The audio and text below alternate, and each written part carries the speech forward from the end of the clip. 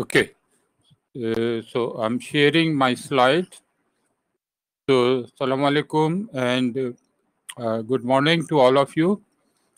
So, today we will discuss more detail on to various forms of floating structures, right? So, today's lecture for each of the form, there is a short animation or explanation videos for each of the structure. So after I will discuss the uh, structures, what is this, how it is being installed or fabricate, and what are the issues and what are the main design criteria, right, which is floating spar, semi-sub, TLP. Maybe these three we can discuss today, and FPSO and probably substructure, subsurface structure we may discuss tomorrow, right?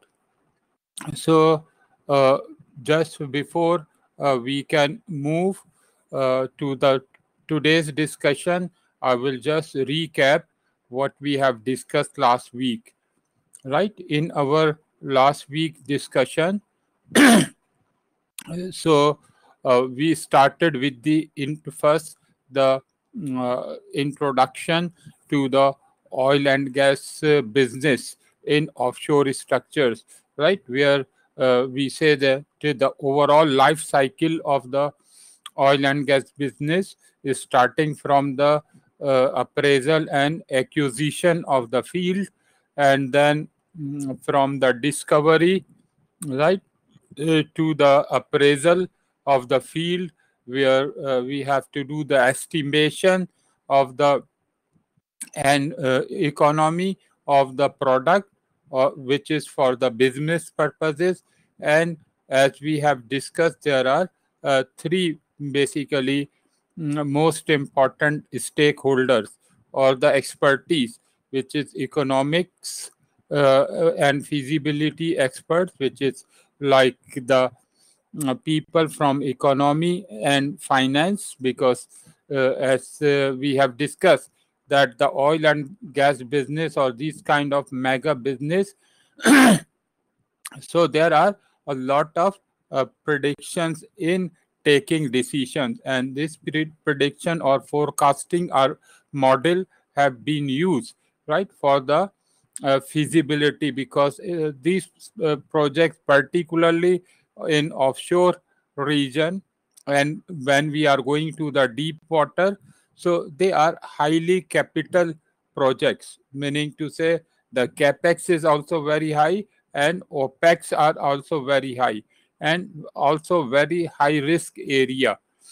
So in that sense, we have to take the decision based on the economic and feasible forecasting, right, which is incorporating the oil pricing, the forecasting of oil pricing, and the influencing factor, which are most importantly geopolitical reason, right, that we have discussed, or the other mega threats like the pandemic or the other kind of natural disasters that can affect the oil economics.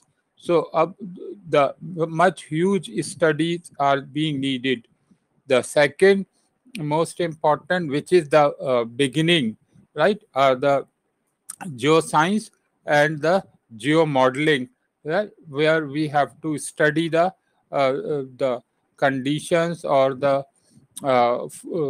formation of the ground, where the expected deposits are there, right, we have to study, right, again, because before we will design the structure, which is most important thing, 1 kilometer or 5 kilometer below the sea level or below the surface level at the sea bottom, what type of ground is this, right, what is the characteristics of the ground at different, because we are not only bothering about the quantity of oil and gas, but again the nature, right? Because maybe a huge quantity is there, but pumping based on the current technology, pumping of such oil would be very very difficult. Or second thing, there are the limitations of the existing technologies which can scan, which can estimate the actual or close to actual characteristics of the reservoir and the reservoir geotechniques or geoscience or geocharacteristics, right? So again, as I said last week, right, although there are various techniques like the initial techniques before we go to the exploratory well, we have to do the good metocean study where we do the study of the ocean characteristics and the geophysical and geoscientific studies, right? Without even doing any drilling, so which is seismic in general science, right? So seismic surveys. So again, it is not that the technology or the device which is sending the waves and we are collecting the waves, so that the most advanced type of the device if we are using, so that will give the correct answer, no, right? So whatever the device is receiving, right, the because it is the traveling of the waves, right? So the waves are being traveled at different zone and refracting back from different depth or different locations, right? So the wave characteristics returning or wave characteristics, so understanding of that wave characteristic is most important thing, and we need the good expertise. And because of this huge amount of big data, right, which we will be receiving through the seismic survey, so it also depend the interpretation of the data, right? Maybe we can get huge amount of oil, but the interpretation is not rightly done, so we cannot make the right feasibility, right? Because if in a deep water field, as we say, deep water field, only it will be feasible when we can get the very high yield, right? So in that sense, if we somebody could not do the right, the potentials of pumping of oil and gas was very high, but someone he interpreted not very accurately, so he can estimate about 50% potential of the field, right? So the business plan and technology development will be based on for that. So again, that the full opportunities of the business could not be tapped because of the not very accurate interpretation, or other way around, somebody has overestimated, right, the potential of the field is, for example, for a business A, right? Let's say overall business of, for example, $5 billion per year business for next 10 years, right? Or for that, it is showing, for example, the oil and gas operator of the players very very encouraging, right, outlook, that and the players can made a very huge investment for developing the field, but when they started, right, as we have seen, this will take 3 to 5 years for the field development, right? So maybe when the full-fledged development of the field is started and the production is started, So by all mean, right, what was predicted, so they cannot get more than 60 or 70% of the daily oil pumping. So that might become a liability, right? Because your business plan, your investment, right, all have been made based on the estimation, right? And on that estimation, so again, every company have to invest that the break even time will be 3 years or 5 years, right, maximum, and then it will be a profit time, right? Because all the oil and gas field, as the other days I have told you that the consortium of the oil and gas operators, like I have given the example of Malaysian oil field, right? All oil fields or all the fields belongs to the nation of Malaysian nation, which is the government of Malaysia on behalf of the people of Malaysia, right?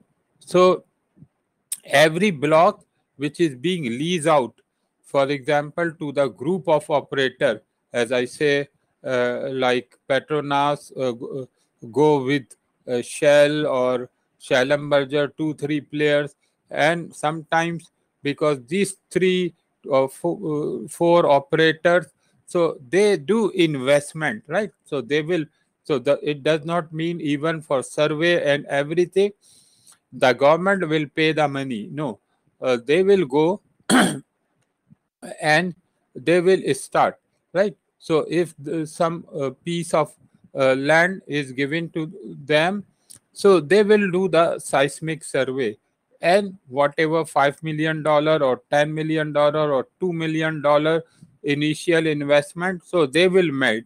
And because there are many survey, the outcome is that okay, so this 2 million or $5 million is peanut initial investment, right? So that will give an indication that the 20 years life there will be a business of 50 billion or $500 billion, right? So that's why they have, and based on the expectation of the business, so the field development from seismic survey to the next exploratory survey and appraisal, so as they will go further and further, so more investment will be needed and return will start because once the field will be fully developed, so when production you will start selling the oil into the international market, so then return will start, right? So meaning to say, for a particular site, so they have invested in first 5 years from their own pocket, right, including paying salaries and all. So they have invested $1 billion, right? So they will start getting, right, money when once production will started, right? So maybe if $500 million or uh, 600 million, $1 billion business is going on, right, when production started, right? So this $1 billion is not the whole sum, because again 70 80% will be expanding, right? So they will be spending 70% 80%, including the operational cost, including the uh, premium taxes and royalty paying to the government. So 10 to 15%, right, or 20% is being the net profit, which is going towards the break even. So roughly, if from the day of production, so 20% of the $1 billion investment is coming, right? So which is like $1 billion business, so it will take let's say 5 years to break even, right? Because this profit, right, which is coming to the company's pocket that is the net profit, which is not being after paying overhead, operational costs, government premium, and something. So it is residing into the company assets, right? And so this in 5 years time, which it will be, so the $1 billion what company invested for the development of the field, so in 5 years time, so this money has returned back. And from the sixth year, so that profit which is being residing into the company pocket, right, reserve account, so that might be reducing or that might be further increasing depending on to the geopolitical condition and oil pricing at that time, right? So that's why it is pretty important, right? Because considering all, particularly underestimation is something. Okay, you made your investment based on the underestimation, but once you went over there, so you can further expand, right? So that might not give a big loss because you made your investment based on that, right?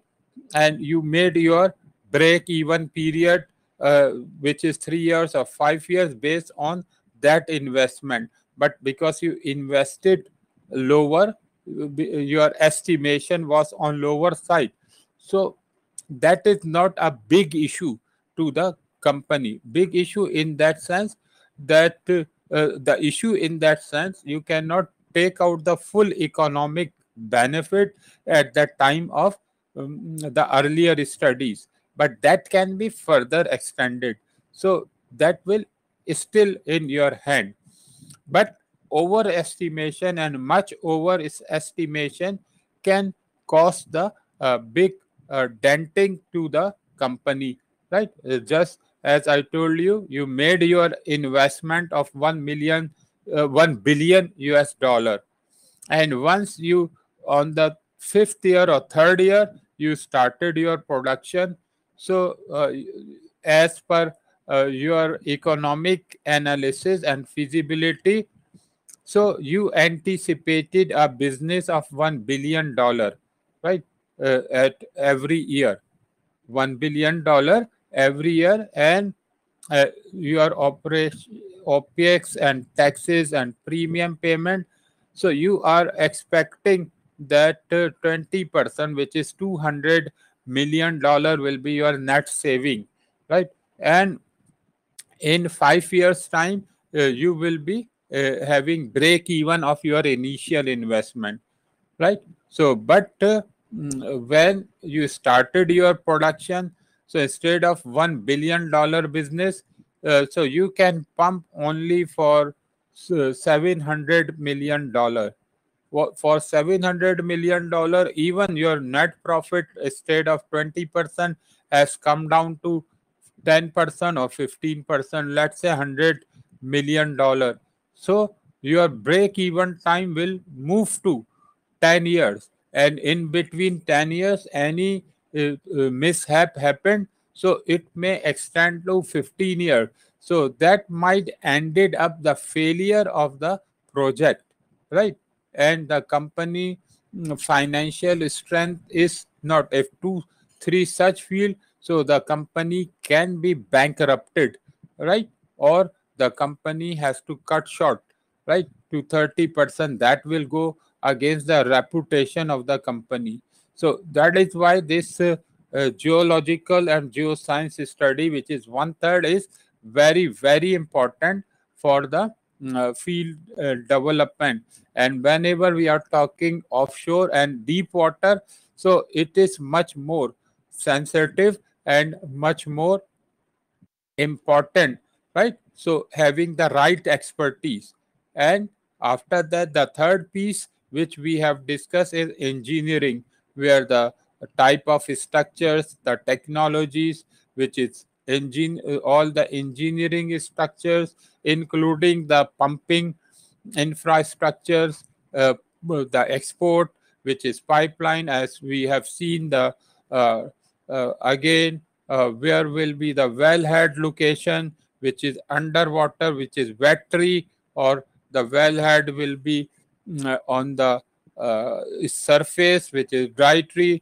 So we will start this strategy with that. Again, feasibility, then what type of structure, what is the size of structure. Based on that, uh, if it is deeper water, so we have a variety of structures like spar, semi-sub, TLP. So we have to select, right?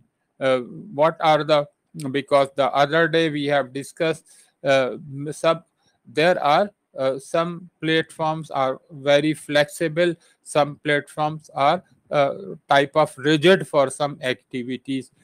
For example, FPSO and semi-submersible. So we cannot have the drilling head, right? The well head at the surface, right? Because it is not due to the some technical reason. So on FPSO, so in that FPSO will only manage the subsea wellhead, right? So we will go to the all kind of factory, and if we are having our platform which is FPSO based, so we will look what is the well layout. It is remotely, right? So we have selected the site, but the wells are scattered, right? Not converge at one or two single place because of the reservoir conditions, so the scattered well. So in that case, so it might be feasible. That's why we have to look the condition. And the advantage, as we say, but the other advantage where the other platforms are very rigid for that is the storage, because FPSO can have the huge storage. Some of the FPSO today, because some of them they were converted like shuttle tanker, which were used for transporting of oil to the longer distance. So they are on 2 million barrel of oil or 3 million barrel of oil storage capacity. So the FPSO can have the high, huge storage capacity. So that might be the good advantage, right? So, for example, in the cases where you have, because deep water or most of the field which are quite remote, right, to the shoreline, and the sea bottom condition until the shoreline is very critical or very rough, where handling the uh, marine pipeline is not or cannot 100% serve the purpose of transporting of oil. So in that case, on the site which is FPSO, the huge storage capacity is eminent, and it is very very much needed. So in that case, our decision should go for that, right?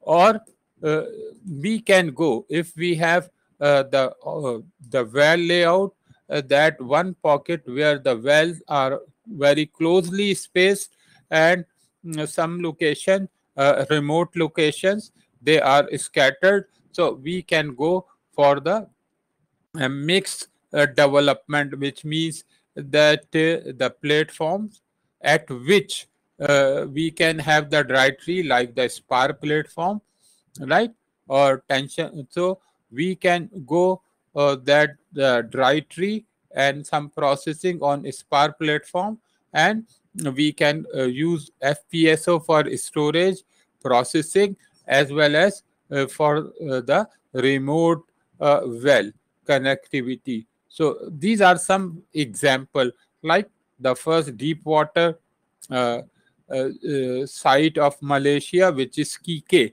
So it is a hybrid system. They have the FPSO and the SPAR, right? So The FPSO is for remote wells as well as the huge storage, and the spar are for the close well and uh, for the wet tree, right? So for drilling and other purposes, right? So these are some feasibility and engineering we have discussed. So after that, we have been discussed the hydrostatic, right? The first decision, right? The first design decision is the stability, right? So where by the term stability, because every structure will be undergoing to, because either the structure like this platform in my hand, this phone, either it is rigid or it is flexible. So whenever we are talking the movement, the step, so stability is needed because it should stay at site on the desired position, right? So this is the platform. So our desired is that platform, which means the floor, so that should be the stable and the flat floor, right? So we can perform if floor is like this, right? Your bedroom or any building floor is like this. So it might be the slanting floor might be for amusement, but your office room, right? So the your hall, so it is like that. So it is not the desired, right? So we need our floor like a flat floor, right, for the functionality point of view. So meaning to say, but if floor is mobile, it is continuously moving like that. So again, the small movement which can be susceptible movement, so that is fine. But if it is, so if the movement in the structure will be causing functional difficulties, so that is not desired. So just now like on to this slide, so some kind of very rough sea, right, in the deep water is being shown, like this kind of sea condition, right? So that the wave which are not the regular wave, right, random wave are being shown, right, animating onto this title slide, right? So whenever you are discussing, so our purpose is that under daily operating life, so the first of all the height of the deck from this critical water condition to be such that it will not affect, right, the forces, as you can see, these waves and splashing effects, right? So these are carrying huge amount of energy. So this energy should not cause any kind of movement onto my platform, so which can affect my operational functions, right? So how do we translate this? So there are two. One are the static effects. So static effect, the movement. So either and the structure or platform can move linearly, so linearly along x y z axis, right? So three linear translation, right? So that is the surge, right, along longitudinal axis, it is moving along main axis like surging sway, right? It is along transverse axis, so it can move like that, or heaving up and down, right? Because if with this change of water level and this is flexible, so it can move up and down. So all these translational movement or linear movement, right, linear along the axis, so these are the three translational degree of freedom, right? So one of the requirement, because they are being tied with flexibles, which is mooring, either the taut mooring, or which is vertical move like tension leg, or the taut mooring, right, the tide, right, like this tide mooring or loose mooring. So again, there is a static requirement. So what is the maximum drag? What is the maximum movement, right? Uh, in each of the linear direction along x-axis, y-axis, and z-axis. So again, depending on to the mooring system, which is the connectivity of the mooring line to the seafloor, as well as the riser pipeline, the most important thing, because otherwise, as we say that this movement or deflection of the structure will cause the cracking of the welding joint, right? Or particularly at the connecting point, which may cause the heavy leakages, right? So that will cause the environmental disaster, and that may also become the accident, right? So again, this this vertical, so this static extent we are needed. So this by static analysis we can do, right? And again, so this is the static linear movement. There is also possibility that okay, in this direction we have control, but it is pitching, right? So rolling, right? Or it is yawing, right? It is being rotating this along the vertical line, right? It can be uh, pitching, right? It can move up and down, right? Or it can be rolling up, right? So that is the angular movement. So again, there are for static term, the other day we have discussed, because in roll, what is the maximum rolling angle, right?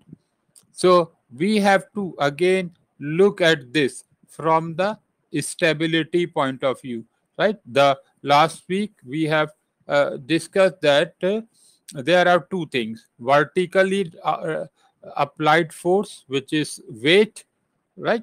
And the buoyancy, right? So buoyancy is our for floating structure.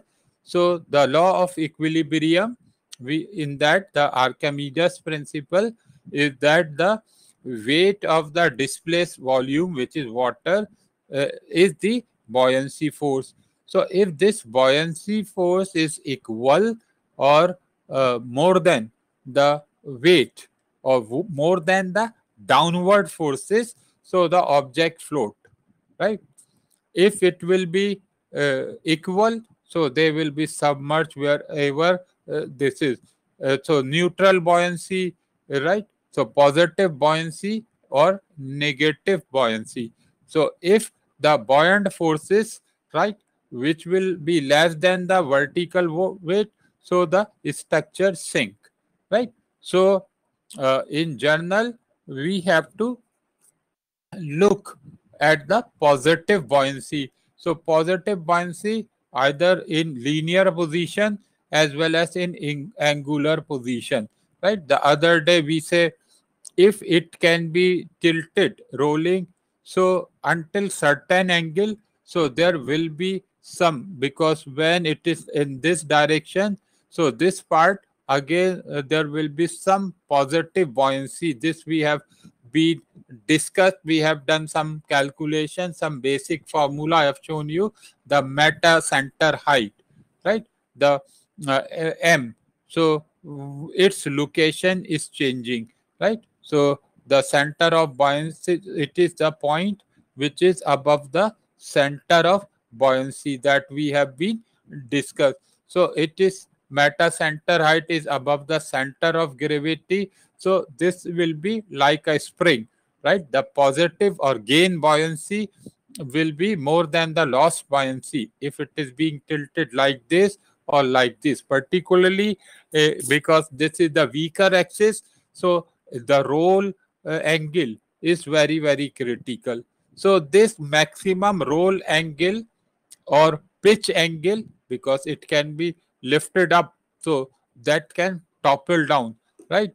Or intact stability, because even in this case this angle, so one, it can be toppled down. Second, thing because when it will be tilted, so the on superstructure, so on the platform, this module of top side, so because they are hooked onto the platform, right? So after certain angle, this intact force, right? Because if they are vertical, so whatever, so the heavy shear will come, so this module will be slide down, right? This module will be slide down, right? So the platforms will be just remain the land, so right, all the buildings. So we are looking this for the intact stability as well as the sinking effect failure, right? Sometimes we will also do the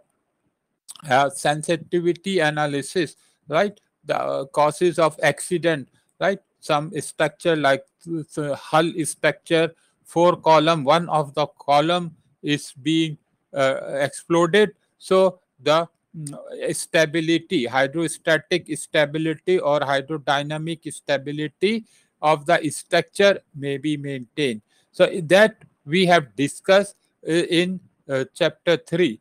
As I said, there much more would be discussed over there, right? Because hydrostatic, hydrodynamic stability is one full-fledged chapter, right? In offshore engineering, right? The masters in offshore engineering, which we are running in civil engineering. So there is one full chapter onto that, right? Because so this is the angular movement which we have to be bothering or analyzing for static. Second thing, because this is not only one time, so it is time dependent. All these movement are time dependent. So when time dependent, as the wave is changing, so this the movement like surging is being like this continuously. So that is, there will be frequency. So this is the dynamic effects, right? Because this amplitude is being changing, right? So these dynamic effects are also, we are that is the hydrodynamic stability. So the two types of stability of the floating structure, which is hydrostatic, which is being affected by static behavior, and hydrodynamics, which is like frequency, which will be causing the second law of Newton, right? The inertial force effects and so on so forth, right? So this is the most important thing that we have discussed, and as last week for hydrostatic and particularly hydrodynamics, safety of the structure.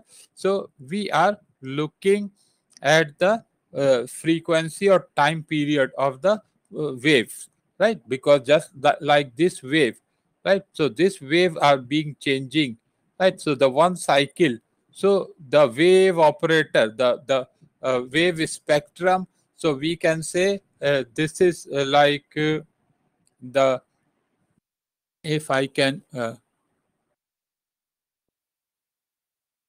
right, or I can take over here.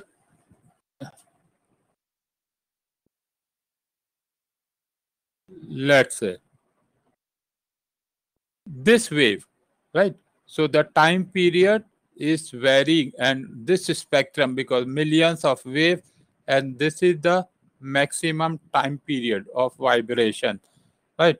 Let's say it is 15 second, and we say it is being varying, and this is the most critical, right? So this is the time period, or this is the dynamic characteristics, right, of the wave, right? So if any structure will vibrate, right, because if this pen is vibrate, so one complete cycle, it will also take the time period uh, closer to that, right? Closer to that 13 second or 16 or 17 second, within this range. We can say in this region, this is the normal. This is for 100 years data. So this is the wave hydrodynamics, wave frequency, or wave the time period which is opposite to that. So this is the situation we have to avoid whenever we are designing the structure. So either the structure will vibrate slower than this, which means the period of vibration for one cycle will be even higher. So either structure will be falling here, or structure will move forward faster than this, right? So structure will complete 3 cycle when the wave complete 1 cycle, or the structure will complete 1 cycle. Before that, the waves will consider the 3 cycle, right? So either which is says the slow vibrating structure, or fast vibrating structure, right? So both are like spar, I think, somewhere here, right? So we can design for the dynamic stability, because if it will be coming, the velocity or frequency is coming closer to the frequency of the wave, like here, so the resonating conditions may exist to the structure, and they may cause failure, or the deterioration effects will be coming to that. So that is the hydrodynamic stability requirement. So static stability and dynamic stability are the two primary design criteria for each of the structure. So that will give, as we have discussed, so in our field, front line engineering, before going to the detailed design, so we have to consider all those things. So all those data, this is like this study of this sea, it is the mad ocean data, right? So with this data, we can, right, based on the our experiences, and based on the fundamentals of physics, we can select what would be the better solution, right, for this condition, for this study, right? So I think with that almost half an hour, I have given an overview of our discussion of last week 3 chapters, right? So it has been refreshed, and I think last week were 4 students. So today are, I think, 2 more students are here. So that half an hour review would have given you the flavor, although you can go through the video recording of the last week lecture, but this the first hand, the recapping, what have we discussed, are the basic requirement. As last week I have told you, it is not the specific subject for the offshore engineering, right? Because for that, the to becoming the expertise, to gain the expertise in offshore structure design, so that for that we need to go to the dedicated masters for the offshore engineering. So meaning to say, in the first 3 chapter, there are maybe for gaining more expertise, so there will be 3 or 4 full-fledged subject for that, right? Or even the whole course, there might be 5 or 6 3 credit hour subjects, and this is just 1 3 credit hour subject, which is not only the engineering, but in this subject we have also understand the behavior of geoscience, behavior of drilling engineering, right? So the whole business of the oil and gas. So the purpose of this subject, as in my intro to last week and today for the new, is that we just would like to have an overview of the offshore oil and gas business, right? And that overview, what is important, being an asset manager rather than a blind asset manager. So being an asset manager, being an engineer working on to, if you have been assigned or you got the job opportunity, so at least you are familiar with the language of the offshore engineering, right? So spar, semi sub, TLP, FPSO, these terms might not be alien to you, right? So you might not be alienated to the offshore engineering, right? But for more expertise, definitely we have to go to the dedicated, right? So any question until here? It's okay. So we will move further, right? So as I said, uh, we will go for the more detail, right? Concept of each of the floating structure, right? The fixed structure, briefly we have discussed, which is mostly for shallow water, right? Which is jacket structure or compliant tower. So we briefly discussed last week, right? But as deep water, mostly floating structures or floaters. So in other sense, and now as our move are more towards deep water, so that's why we would like to go more. So here again, we are not here focusing on the design equation or software for the design of each of the structure. No, but we will be looking from this point of view, that what are the main feature, right? Features, which means that why I'm called spar, right? What are the different component of spar?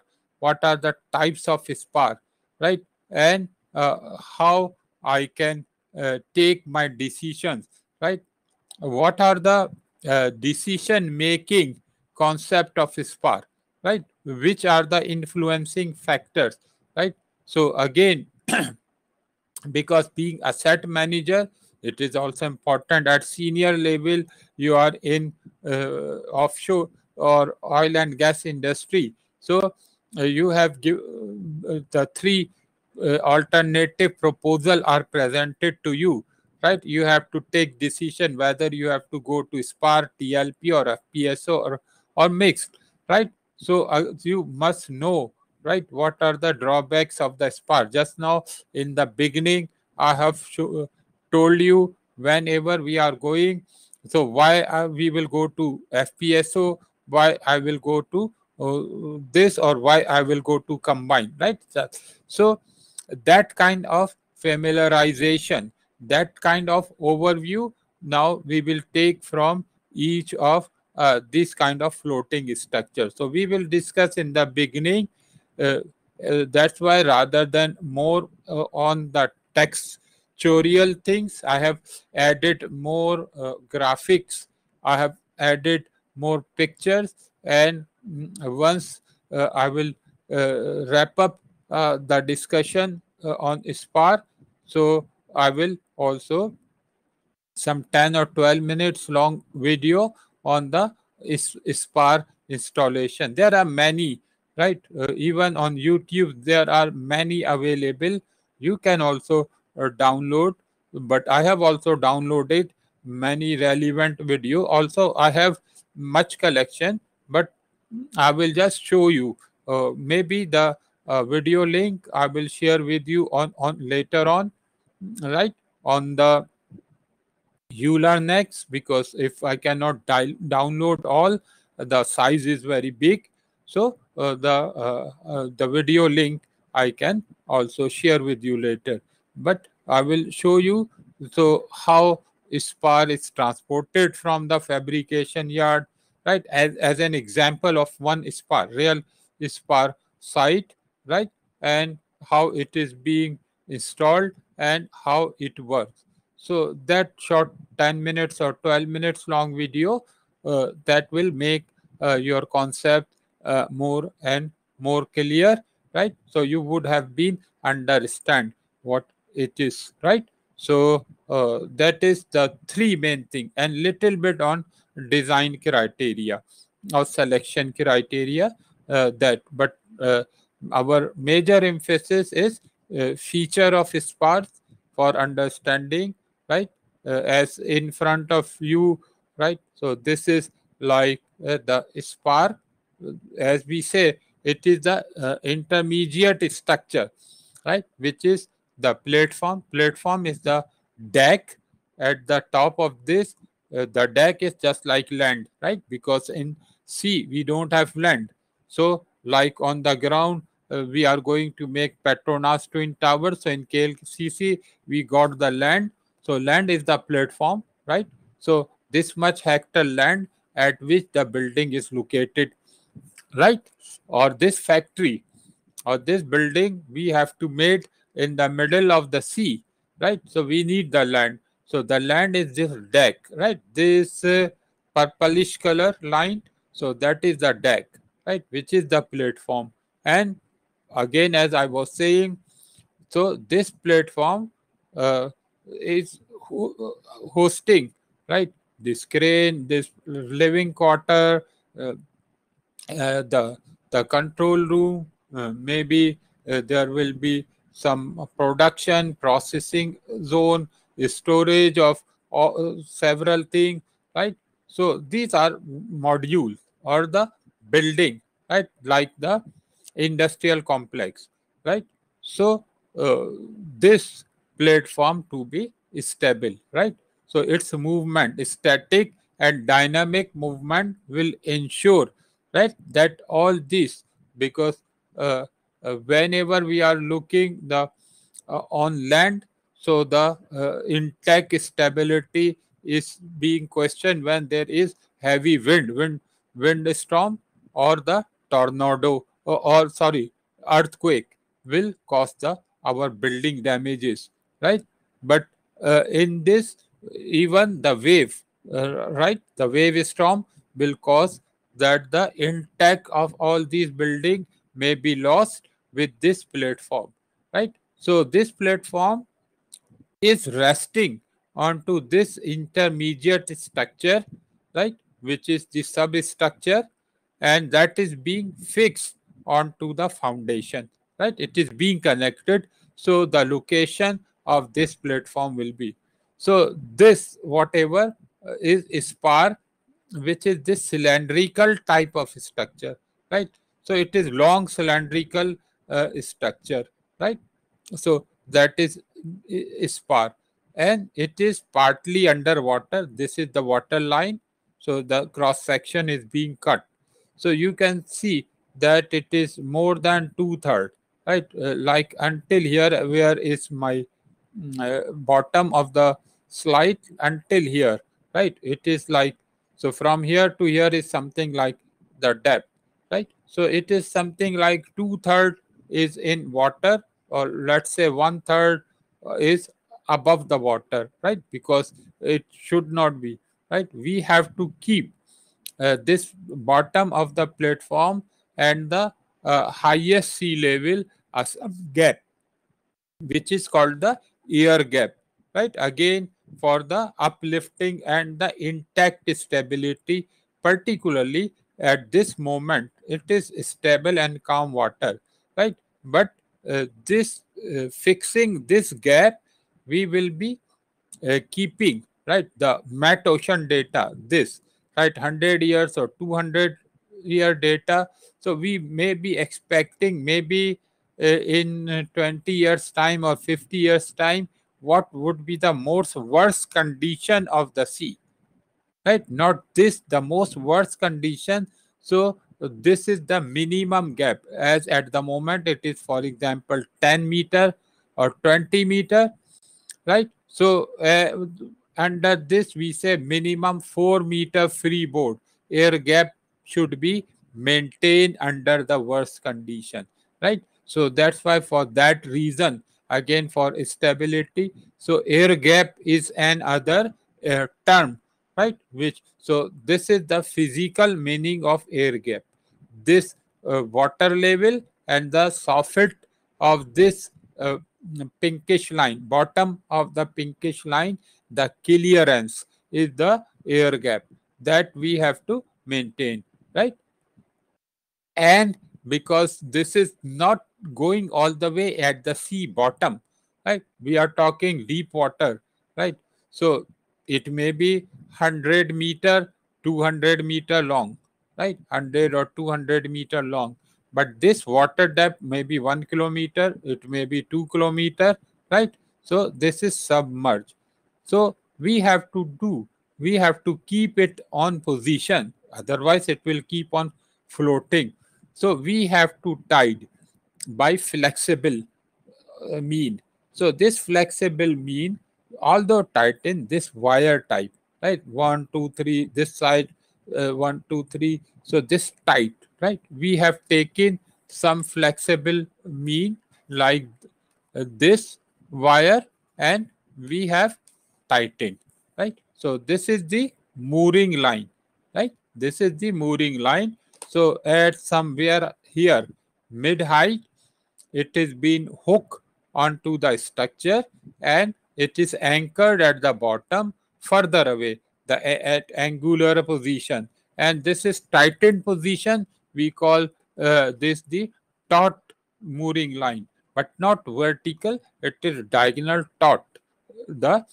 So there will be much tension, and this tension can also give some type of stability, because there will be this tension, so the buoyant forces will keep it up afloat, right? So again, some design criteria.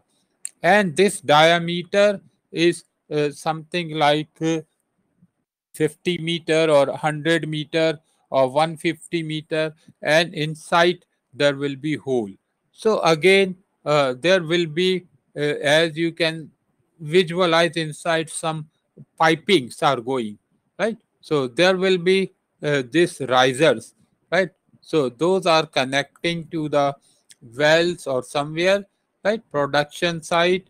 So, or either you are getting the drilling or the wellhead at the top, right? So these are the well are located bottom somewhere near, if it is a dry tree or wet tree, right? So these are the riser. So there may be variety of risers, because we have to send, right, fluid in for injecting, right? Some well the other day I have told you, right? In here, right? So from here we have to send the some kind of fluid to pump. So this is, we have to inject, right? Inject somewhere, this is the injection well. So this is injecting here, and it is pushing oil somewhere, and the oil is, it is pushing oil to the next well, right? This well, it is the production well, so it will lift up the oil up. So this riser is the because this one of the pipe, it is for injecting purpose. This pipes or pipeline, which is maybe 10 or 12 pipeline, are production, which is pumping the oil up, right? Oil is coming up. So depending on to the size of that, so that will be located in the middle, right? Of the, it is located in the middle of this hollow cylindrical structure, right? So this is just I have given on the this slide is the basic, the big picture of the spar, right, as it is. So now we will go in the detail, right? What is spar, what are the types, because you see the, in this case, the top half is the solid cylindrical, and the bottom is some is cell types or uh, trust type. Why it is so? Whether all spars are like this, right? What are the different component? Like as I say, the uh, this mooring line, so the how it is being connected to that, the risers, how risers are hung inside the this, what if I need to gain some buoyancy, right? So whether we can because the natural buoyancy is coming from this submerged position from water, right, volume, but where we can also gain or induce some artificial buoyancy.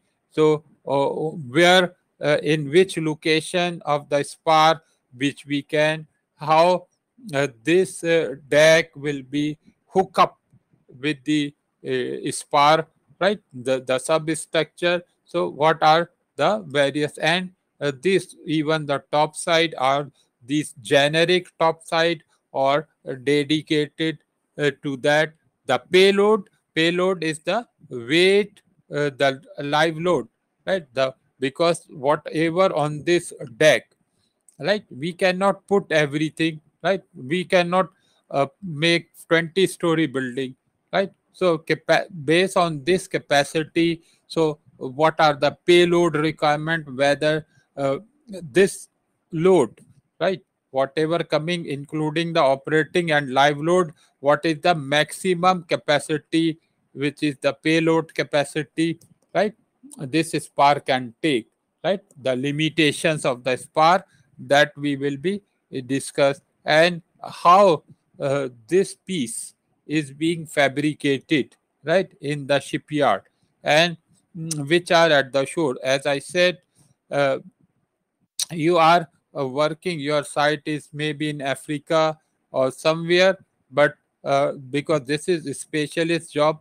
and we see that Keppel Singapore or South Korean shipyard are one of the most modern in Asia, or also considered in the world, right? So they are doing the job not only for example, the Singaporean shipyard is not only doing the job for the Malaysia or Indonesia, but they have many projects for India, maybe of Africa, Middle East, and even the Europe, right? So the next important thing, if it is 200-meter long, maybe 50,000 ton or capacity, how do you transport this? Either you will fabricate into single structure, or you have to fabricate into the fabrication yard into two pieces, right? So although it looks very simple, but it also considers some type of feasibility, right? So that is the construction and installation, right? So that we will be trying to understand, right? So that is the brief intro, which is being more what I have explained. Some you will find over here, right? Because if I will just read out this slide, so that might not give you the current pictures, right? Because how you will get visualization. So now, if I will just, you can just read out, and whatever missing feature I will explain, so that will give you more flavor, which I have done the illustration onto the title slide, right? So as we say, a spar is a deep draft floating caisson structure. Caisson is case like, which is hollow cylindrical. Deep draft, as I said, two-third or three-fourth is in water, right? So it is deep draft, right? One-third or one-fourth is above water. So the structure is very long, and 75% or 70% is underwater. So the high draft, deep draft, right? And it will maintain it, it has the advantage for angular equilibrium, right? Because for this deep draft, right? So again, the advantage of deep draft. So if a force is applying and that it is lying to tilt like this, so there will be counter passive force, right? Passive force, and this is the active force, right? It is tending to tilt like this, right? So this angular equilibrium, right, it can be controlled by this deep draft, right? Because heavy arm underwater, it is resisting, right? You are pushing there, right? So this water resistance will be coming by water, right? So in this direction, so this angle can be minimized, right? So again, when this like the wind direction or something, right? So to for gaining the feasibility, why I have chosen, so this is if you are having, for example, in this direction rolling, right? This is uh, the rolling effects, right, or pitching. So you, this is because in this direction, right, so it can roll or pitch, right. uh, it is a square shape, but it can be, so again a square shape, roll or pitch may be the same. So again, this angular equilibrium, right. And second thing, because of this structure, so you can also restrict the static sway, right? The linear movement, linear and angular movement will be. So it is, and in dynamically, right? So if even wind is or wave is moving fast, right? But it will be vibrating very slow, right? Because of this deep drop, so it going like this, right? This and this, right, is stable. So one cycle, rightward, leftward. So when three or four wave pass, right, from here, then it will complete. So it will be slow moving, right? So if this is the time period of the wave, so the uh, spar may be lying over here depending onto that, right? So these are the some again, the title slide, this illustration give you more clear. So as I say, right, so now this slide will be understandable to you. A spar is a deep draft floating caisson which is a hollow, inside hollow cylindrical structure like a very large buoy. Its four major systems are hull, mooring, topside, and riser. Hull, the structure itself, right? This is this cylinder is hull, mooring, topside, right, and riser, right. So these are the four critical structure, not the substructure. So the first is the hull itself, right. Then we have to control, right, the top side and all. So the hull is the, this is the hull. Hull is the most important thing, right.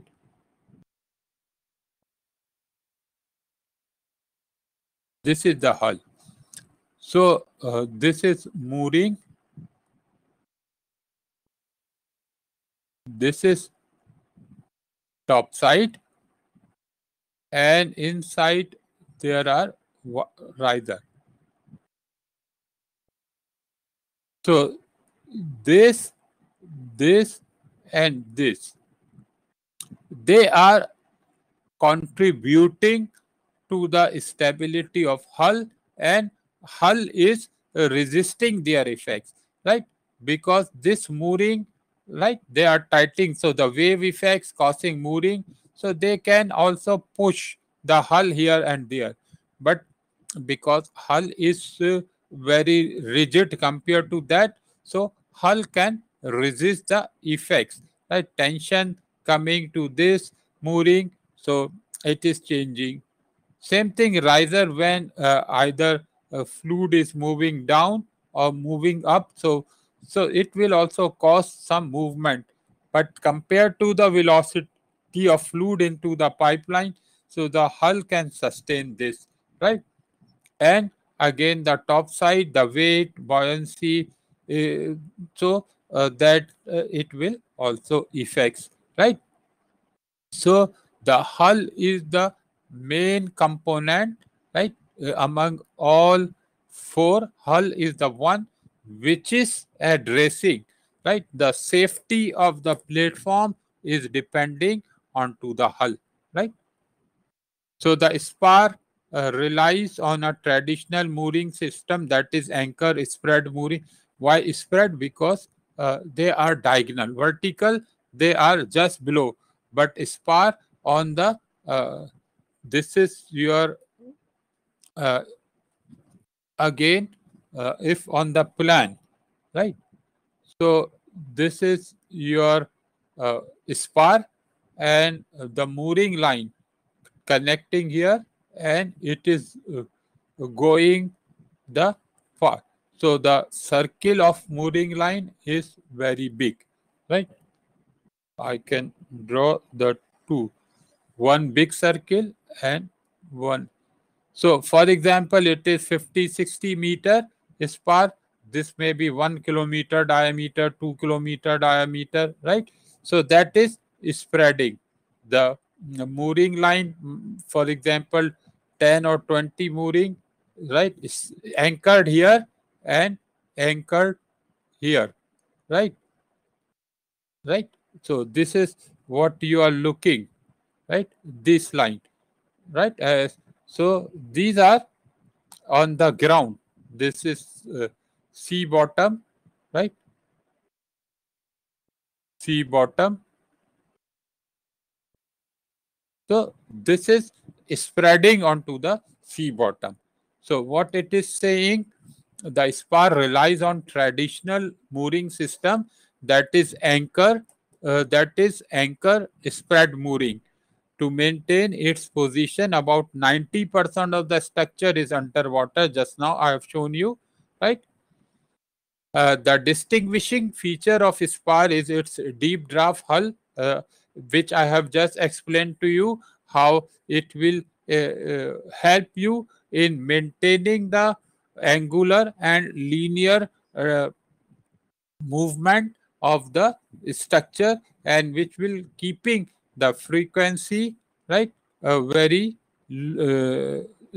low frequency or high time period, so which produces very favorable motion characteristics compared to other floater concept, but on some particular condition.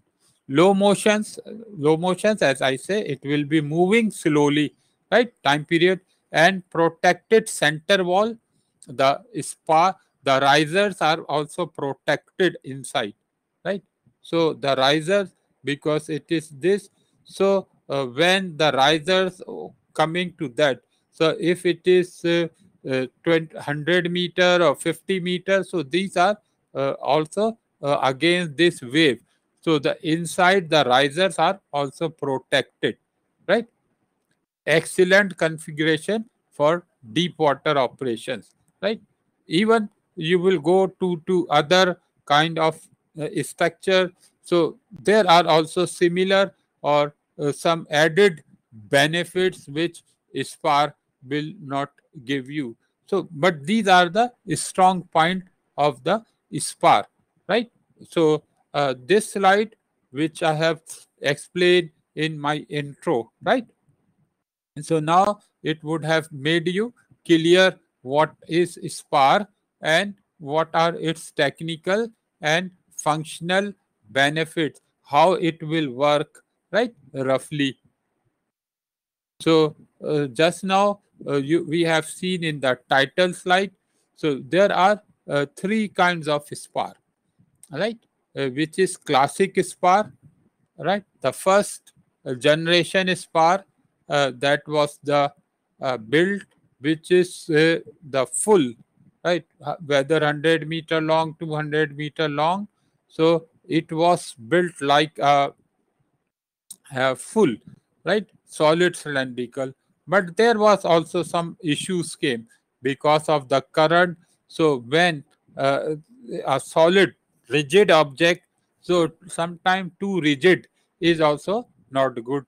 Because of that, the waves cause the heavy vortices, right? The vortices, the circulation of current, right? It because the what something you are throwing, you strike, right? So some the water, just like considering, right, this is the wall or something, and you are driving car, so you are striking, so energy will be 100% breaking over there. So that will cause something like, if you just hit to another car, what will be happened? So the same thing, the vortices or the current effect sudden, so the energy release that may cause the sudden effects, right? So those were, that was the earlier version, right? And this classic spar is APC Neptune, right, in Gulf of Mexico, and not very far, right? It was 1997 version, right? So its diameter was uh, 172, sorry, 72 to 122 feet in diameter, right? Then there was come, right, with the experience of this the spar, because of this, so some at lower level energy could be released. So they, for releasing the, so rather than energy will break over here, so energy should dissipate, right? So they have come up this kind of, right, truss, right? So the perforation, so the any high flowing wave, right, like tidal slide, right, if you look, right, so this wave, so this energy will pass through, right, so over there. So this is the truss spar, and which is 90 feet in to 149 feet, they are there, right? An example is Nansen and APC, right? These were the operators or the designer. They have done this, right? So Nansen 2002. Then they have further modified, right? So then instead of one, so they have come up to the bundle of small diameter, right? So which is the cell spar. They found it is much more, right? So some are the half length, some are the full length, right? So rather than, so the truss, some other structural problem came, so they have come up to this, right? So these are the three main class, and these spikes are because if you are giving solid, so again for some the wave ramming effects, and they can be used, these spikes can be used for uh, connection of the mooring line. But this throughout, this is also giving, because in the beginning, if it will be the flat, it will be the flat surface, so the direct hit of the wind energy, wave energy can cause the other dynamic effect. So that is the, for breaking or dealing, diverting the wave and current effects. So these features are being made, right?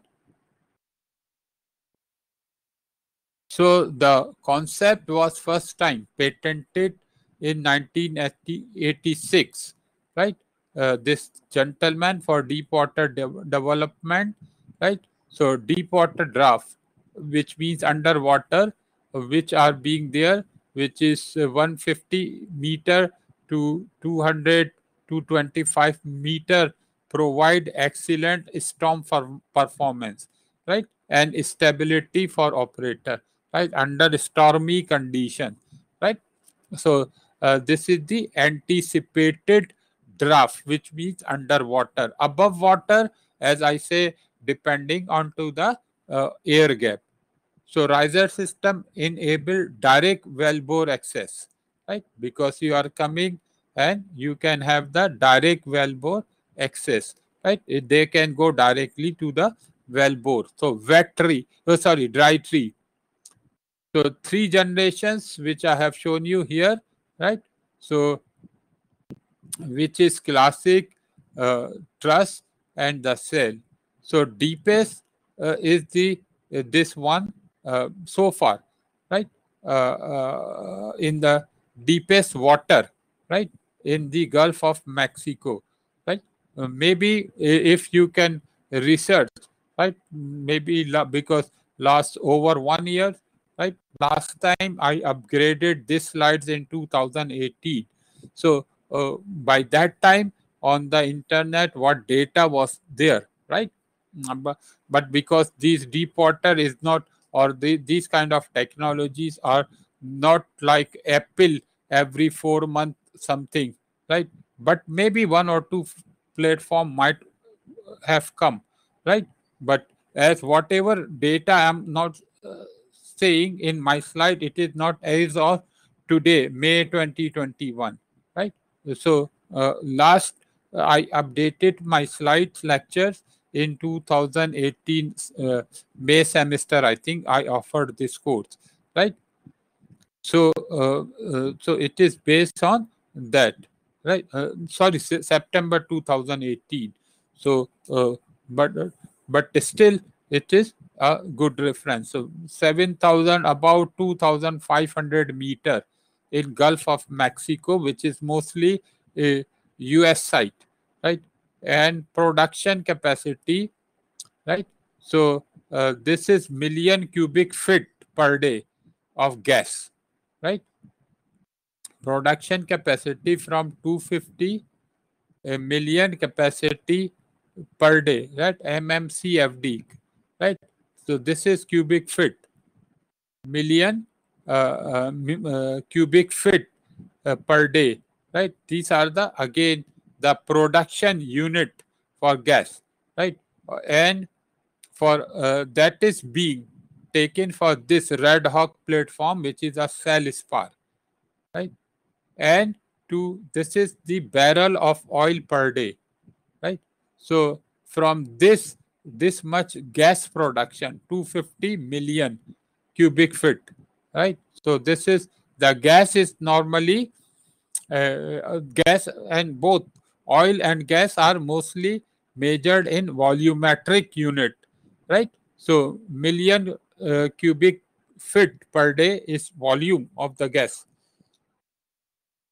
So and the gas, the oil is 125,000, right? Uh, Roughly 0.125 million barrel, right? So which is very huge, just one platform can, right? So the Malaysia, in from the Malaysian water is the total production per day is 500,000, right?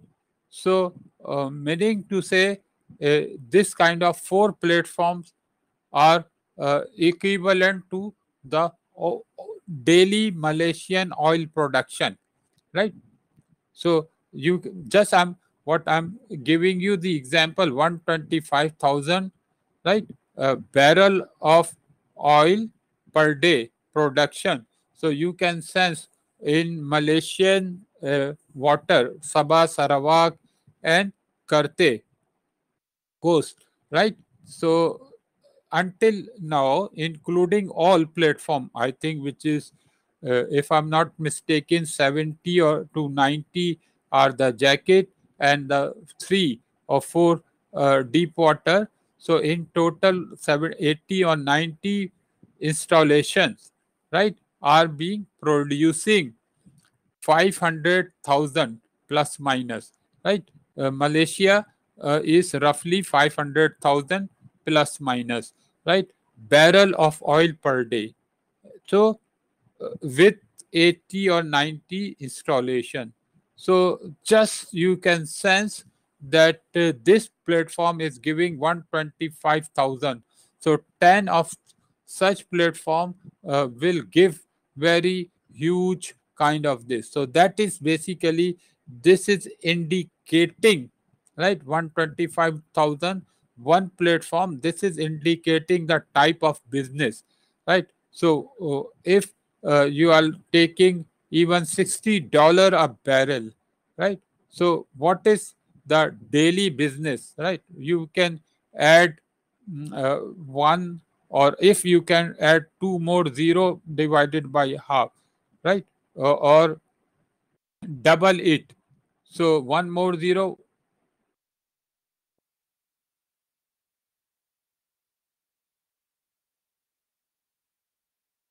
So it is like uh, 20, 2.5 to $3 million per day, right? This will give $3 million roughly from today's oil pricing, right? $3 million per day, $90 million, right, per month, and 1 billion dollar per year, right? So as I was telling the economy, $1 billion per year, right? So definitely, right, if the development cost, the operator has put 1 or 1.2 billion, so 1 or 1.2 billion, right, when you are putting the cost, right, just I'm taking roughly, I'm also not the expert in oil, and I'm the poor professor, right? But what I my understanding, what if I would be economist, so on that same note, right, just on the fingertips, right? So based on that, if I can base, right, for next 5 years or plus minus, so oil pricing, just as the fluctuations come, because now if $50 on that, if I can work out, so we are getting something like 2.5 to 3 million uh, dollar per day of business, right? Roughly the whole year we can get around $1 billion, and $1 billion, if I can take uh, 20% as the net reserve profit, so that might take, because this platform in this characteristic, roughly it might cost 1 billion US dollar, right, which is like 4 billion, 4.2 billion ringgit, right? So it is the roughly like this, or even lower than this, which, so I'm just looking at this pricing and rough weather and all in Gulf of Mexico. So if it is the production cost total maximum $1 billion, so with this $1 billion, so you may expect this kind of production, then the project is feasible, right? But if you can, you are expecting 10% of the production like this, right? Like for example, 10,000 barrel of oil or 20,000 barrel of oil, right? So, and in this kind of investment, so it is not the feasible project, right? Then you may expect the where the break even time will go, right? So that is just as I say, I'm saying that because being asset manager, we have to play around with that as well, right?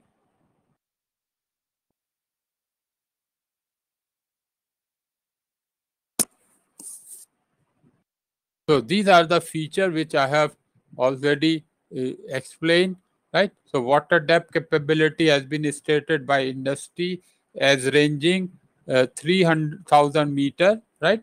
So that can be, so far the proven technology up to 3 kilometer water depth. So we can place the spar safely.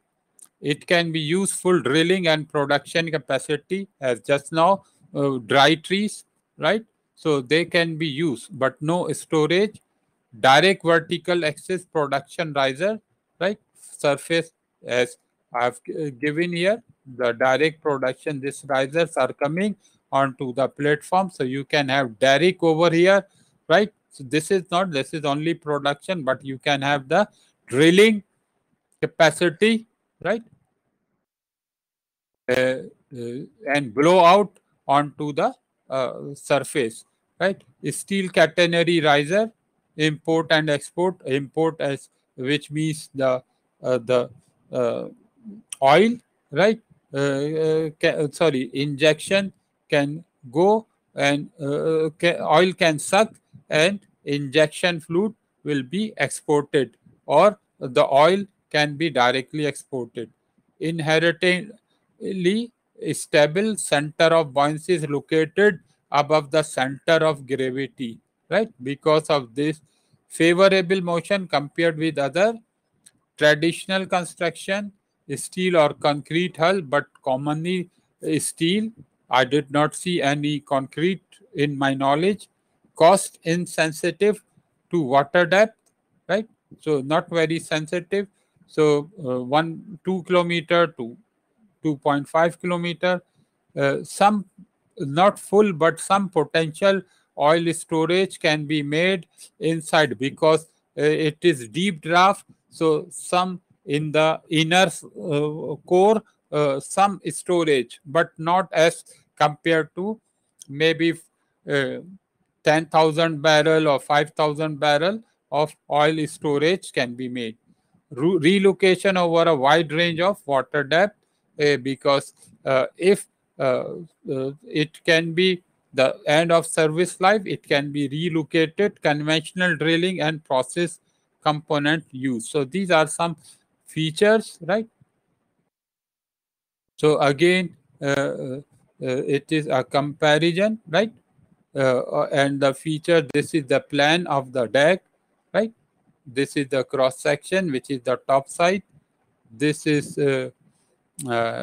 Big Ben, right? And these are some.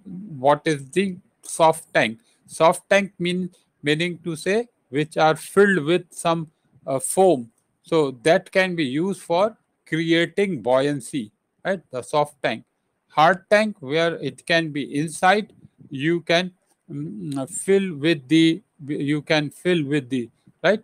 Hard tank providing buoyancy, or tank for ballast, right? We can fill during installation and in place. As I say, ballast, we have to sometime lower down, we have to add weight. Storage production in the operation phase. So these tank can also be used for oil storage. As I say, form the heave plane. So these are also used for controlling the position, right? So that will be used for controlling the angular movement, right? And covering the or maintaining the stability, right? Once the chapter 3 we have been discussed, right? So you can add weight here, you can add, so there will be some compartment, right? So if it will be right, so if let's say the platform is tilting like that, so this is tilting position. So you can add some weight over here, right? So it will push it down, right? So this compartment will be filled, right? The form of the heave balance, or it is lifting up and down, right? So this will be filled, or if it is filled, it can be emptied, right? To be used for water ballast. Water ballast means the water can be added in here, right? So that can change the position, and it can maintain the GM, right? So meta center high, right? So center of gravity G and meta center, right? If it is tilted, and the M, right? In chapter 3, this distance is GM. So it will push up. So the M will be shifted. So GM will be maintained, and it will be right. So that is the purpose of different tank, right? So these are as the platform is shown, right? So this is a spar platform. So this is being fabricated in the fabricated yard, and this is being right uh, in the site. This is Neptune, right? So which is being there is helipad and production platform, right? So this slide is showing right a series of uh, uh, this sorry spar platform, different actual site in different water depth, right? So you can see at the bottom, right? So there is the water depth, right? WD water depth and the diameter, right? And the length, right? Length, diameter, right? So length means from here to here, right? Diameter and water depth, right? You can see. So these are the name of site. Mostly you are in US Gulf of Mexico, mostly, right? But like Kike, right? Kike is Malaysia, right? So Tahiti is in, I think, South Africa, right? So just I think these are the uh, the day I was preparing my slide in 2000, late 2018, early 2019.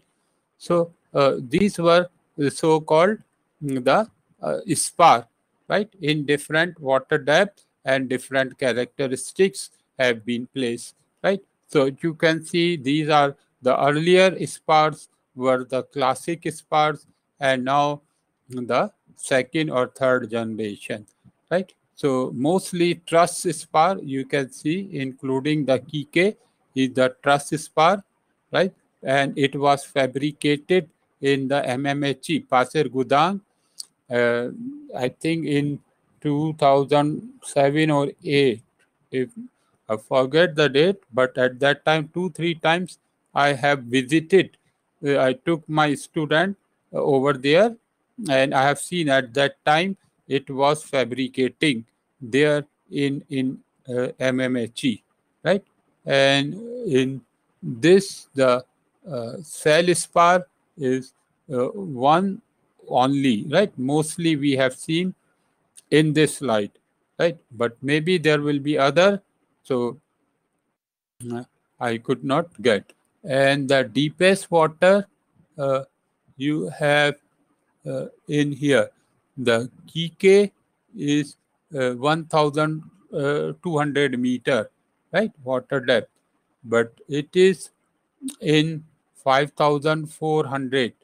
So 1,800 meter water depth, right? So you can see the classic spar were mostly in these water depth, right?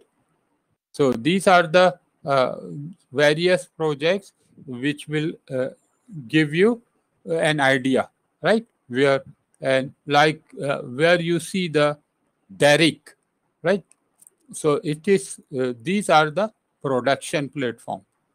Sorry, drilling as well, right? The wellhead is there. So these are the risers, and these are the, and you can see mostly right derricks we have seen, right? Even the Kike because is the drilling platform, right? Deep water drilling platform. So wellhead is there, right? So when this derrick right is showing, and it is I think I did not see derrick here, so it is production platform. So it may be derrick, there will be some, but in Kike, mostly production facilities are on FPSO. There is also FPSO with that, right? So these are some platform. So these are some the weight right of some platform. A typical deep water spar platform has been considered to estimate the initial sizing of the substructure for meeting the these are something like the top side weight, the roughly with supporting bars. So 18,000 to 20,000 ton storage capacity, up to 18,000 barrel storage, right? Every day it can clear, right? And from there it can be pumping out, right? Through the pipeline, right? Because directly sometimes you have to in the pipeline, so you have to maintain the velocity, right? The pipeline again, whenever you will go to the next week, the pipeline reliability of pipeline. So the chapter 1 you will see the gathering line or trunk line and export line. So the rate of velocity is the rate at which you are pumping the oil. So in this riser, the velocity will be different, right? So export pipeline will be different. So you cannot directly pump oil into the export pipeline, right? Because there will be different velocity, right? So what it is being saying, so the production is coming here, and from there it is going to export pipeline sometime. So these are the water depth, some studies, center well slot. So this is the one well is 15 meter by 15 meter. So the diameter will be also connected. So 10 wells, it can handle 10 well, 20 well, right? So one well is roughly 125 square meter, right? So, for example, 10 well, 1250 square meter area. So, diameter should come from there. Air gap, 25 meter is roughly. These are some guideline, right? I'm not saying that. So, these are some consideration. Full drilling rig, right? So drilling rig, when you are designing the right the platform, you are designing the deck, right? So the operating pressure, operating forces, so which are the mechanical forces, you are mostly from mechanical. So the rig which is being working, so normally on horsepower energy, right? So the rig pumping is being done. So the drilling rig normally work at 3000 horsepower, right? And work over, which means when not drilling, which pumping and all. So when work over production, so it will be working on to 600 to 1000 horsepower, right? So this is the whenever on the platform you are putting the rig pump and rig, right? So the energy source, so that will be using the data for the designing, right? So this energy is coming to the deck side, right? So that is the, so the basic hull dimensions have been calculated for the concept. So barge deck and so designed to form the primary support, right? So just hard tank and soft tank, air gap. So these are the, and the in this we have to maintain a positive GM, right? Which in chapter 3 I have shown you. So these are some typical dimension, right? Uh, as I said, uh, uh, some I have shown you. So these are the variation.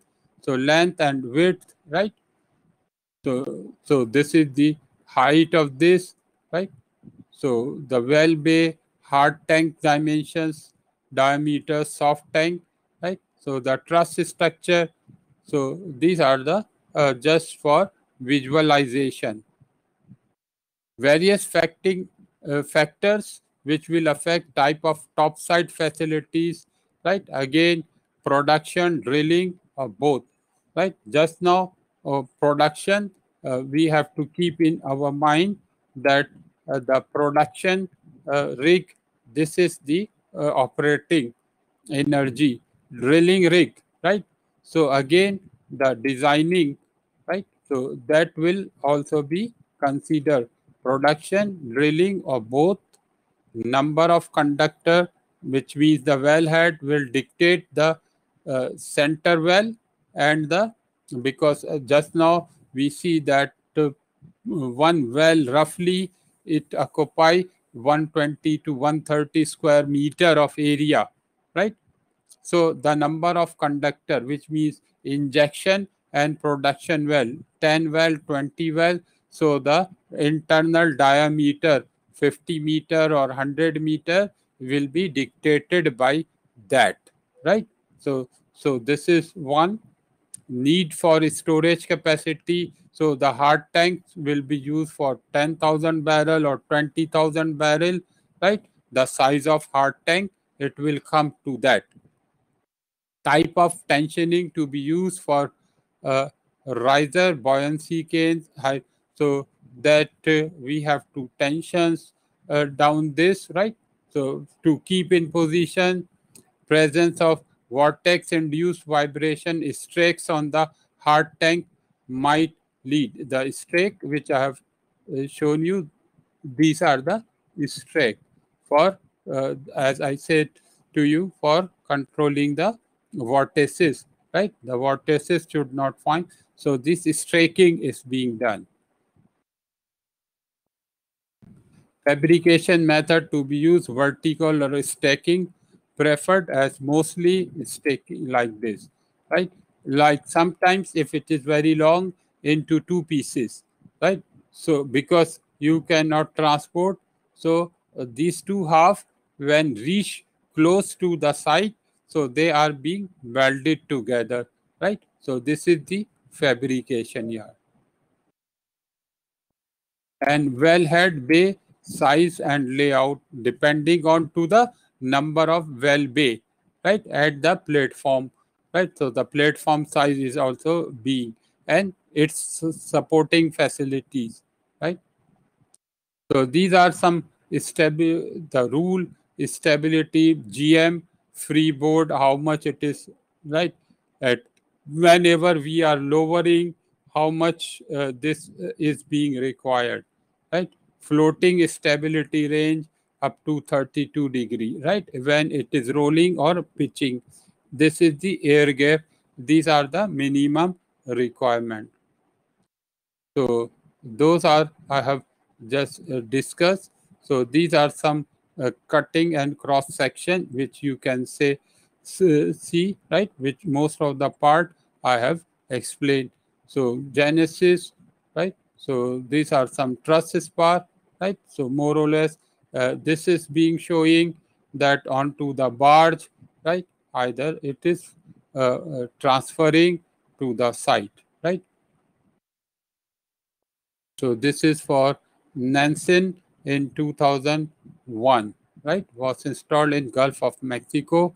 So just these are the uh, you see the soft tank, right? All these.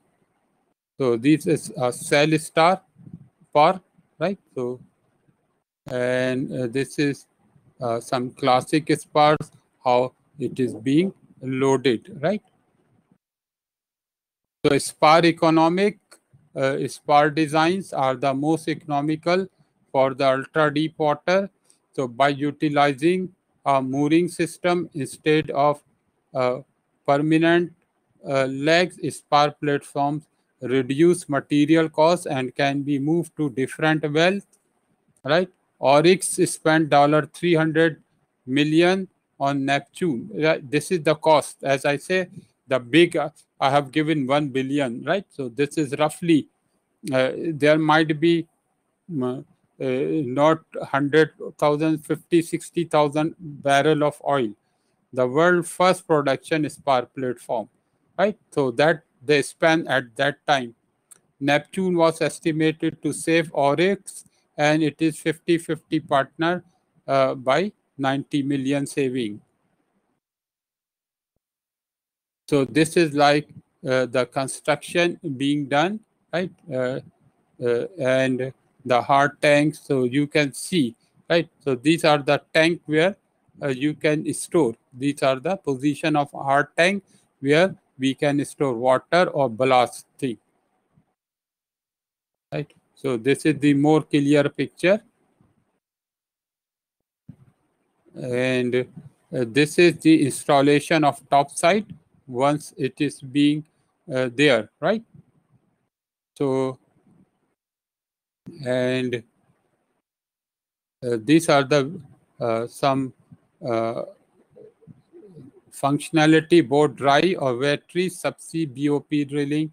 So these are uh, so some uh, more. So this is the mooring system, right? As I said, about 250 feet, right here. So half a kilometer, right? So this is like a taut mooring system, right? And this is the number of moorings, how these are being all round, right, for the making of the installation. And this mooring is being working out because of this position, this deflection. This is the riser, right? This riser, so the drilling riser, right? So this is the maximum offsetting, right, which it can be, right? So based on that, right, this is the offsetting, which is the linear deflection, right? So it is being said that this is like comparing with semi-submersible. Why it is this in Neptune, right? So this is providing better, because if semi-submersible, if this much deflection, it cannot get. So this riser can have the problem, right? So this is some Neptune platform pictures, right? So these are the riser characteristics, right? So riser system, how it is being, because top tension riser, this is at the bottom, right? And it is going, and how it is being. So different parts of the risers are giving. So this is, I think, TK, if I'm not mistaking, some from MMHE.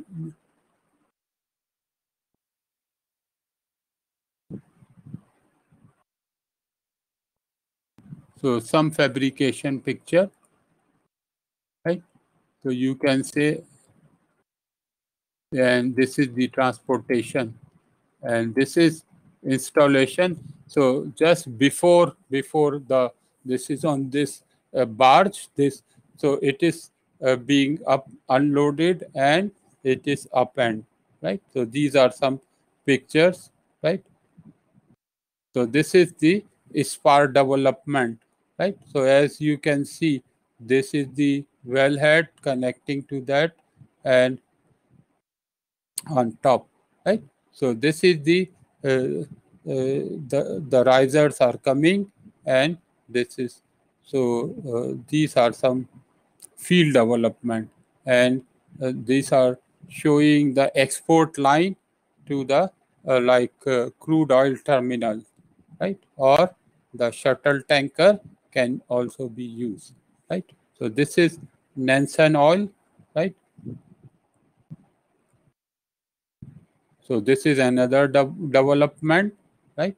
This subsea system. So again, the weather conditions also influence the cost and schedule of construction, right? So the rough weather, particularly like Gulf of Mexico, right? So how APC facilities reschedule. So these are some project management things, and the list below are the order of event for a typical. So well, pre-drilling started when we are doing the fabrication, export pipeline laid.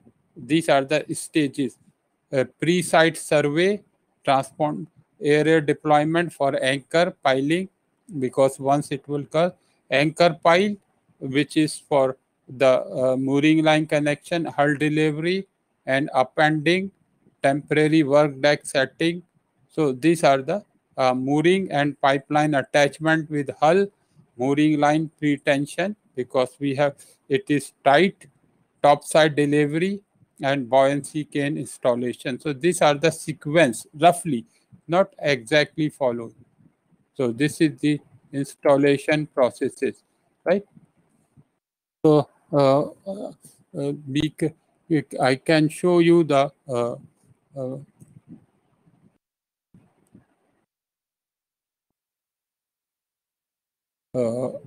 one slide, then sorry, uh, short video.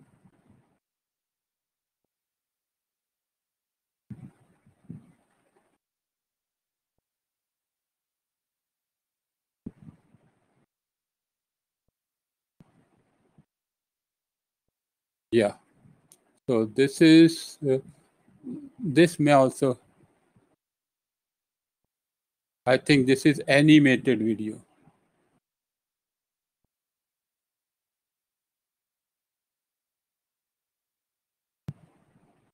Yeah, it is animated video. So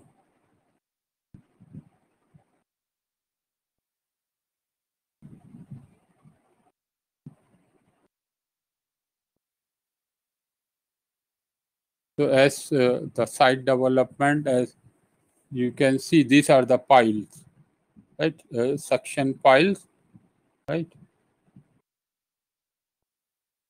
Or we say,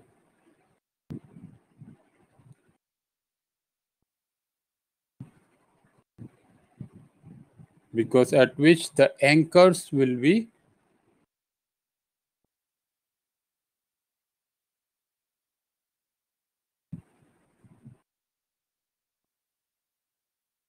it is taking this pile deep. So we say the pre anchor, right? The pile, it is going deep, and there will be some ROV. Yeah, that at the back, it is being monitored by remote operated vehicle, right? Right. So this chain and ROV is monitoring, right? Unmanned. So this pile is anchoring, right?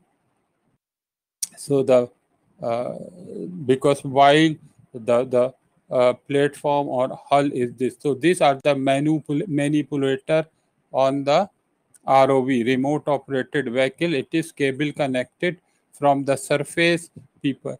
So there are two ROVs, right? You can see one is working here, one is monitoring, right? So this is like, so this file has been, so the now this you can see, it is being sailing, right? The truss anchor, the spar, and these are the,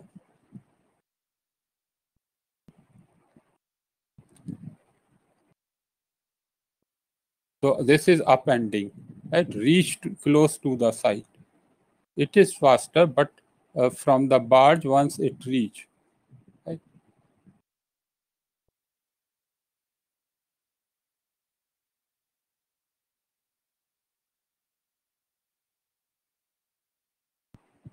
So it is now the mooring line, right? This over there. So again, ROV manipulator.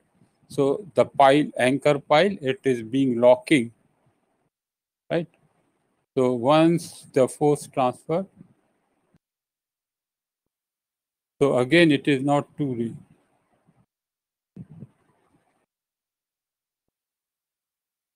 so because it is not direct, so not vertical to have horizontal and vertical component. So the mooring line angle and all these being set, right? So laid, and then,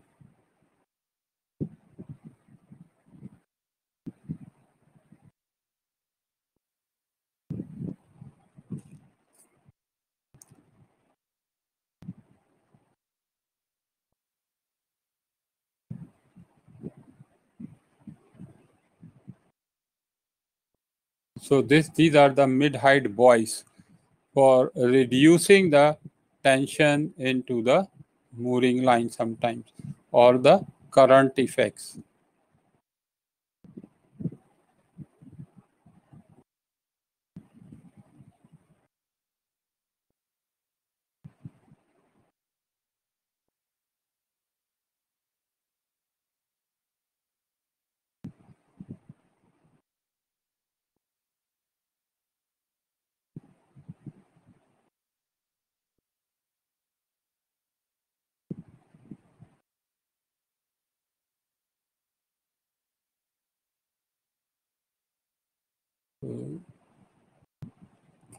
See, these are taking.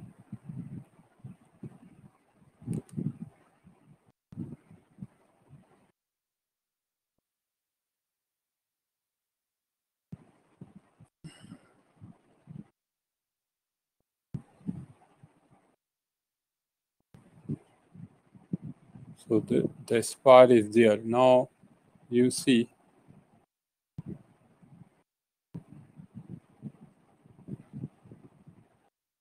it is taking for connection to the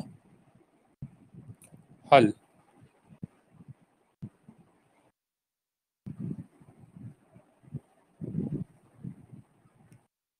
Now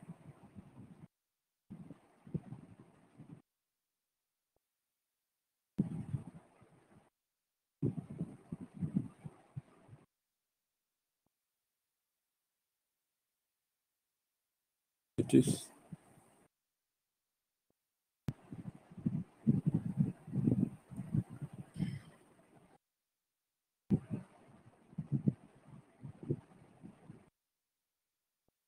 looks it is very simple operation, but a lot of precautions are being taken. Oh, some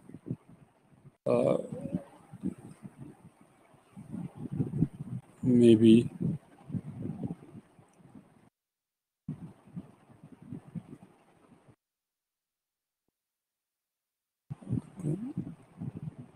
so now top sides are being installing. These are the top side module, right? Once the hull is being placed, so this top side. So now it will be hooking up, right? These are the hooking up, right, for intact stability, right? As you can see. So that is little bit ballasting, right? Come. So these the module by module, right, are being.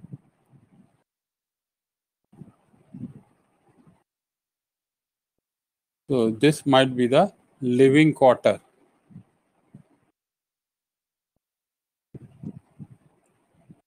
So this is the installation barge, and this is the transportation barge, the loading barge. So, uh, so like a number of stories, and they are being installed.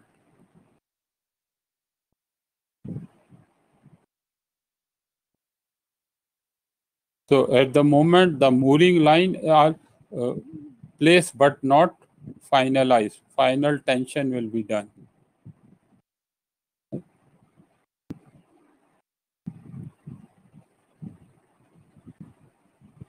So now the final tensioning, right? Because as per this, you see all these mooring line, 1, 2, 3, you can see, right, at this side as well, right?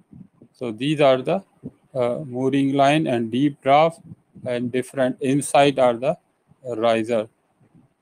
Right?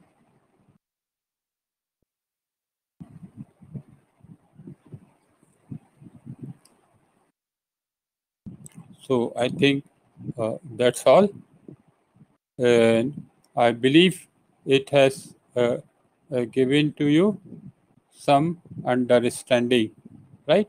So what because you I have seen last slides, mostly I have explained to you on to these figures, right? So what all this, even the this animated video or my explanation, so this installation process description, So that would have been clear to you, right? So we can take some 10 minutes break. 12:26 is that, so we can meet at 12:40. Is it okay? Right? We can meet at 12:40, and most probably I will try to wrap up the next tension leg and the semi-submersible, right? If I can do this, so tomorrow we can discuss the FPSO, right? So the slides which I have given, so today, tomorrow, maybe if 50%, which are 186 slides, so 110 slides we can discuss today. So the rest slides we can discuss tomorrow. Then the last week, which week 10, we will come, so we can discuss rest of the slide. Okay. So we will stop for 10. By 12:40 we can resume that. Okay, thank you.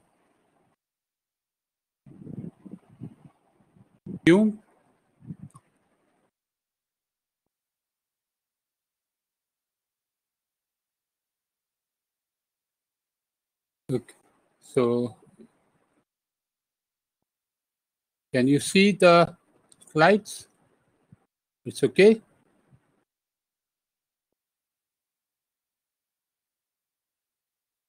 Okay.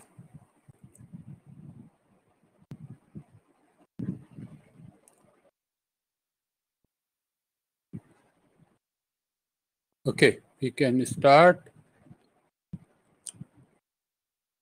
So as some what we discussed with Spark, things are applicable. So it may be shortened than the Spark, right? Because some features are.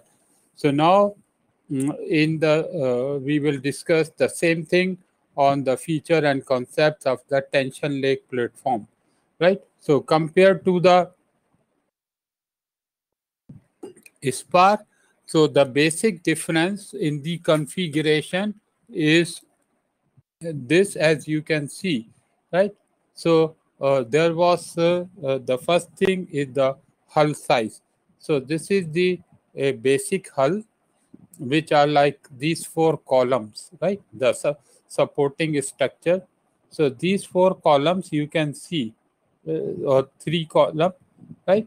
So these are the column which are resting, right? This is the uh, bluish line which is being there, right, in the water, and the brownish line is the above water, right? And this, right, you can see this horizontal underwater, it is called the horizontal, right, a part of the hull, right? So uh, then these are the tension leg. So the beam which is connecting, right, the column, right?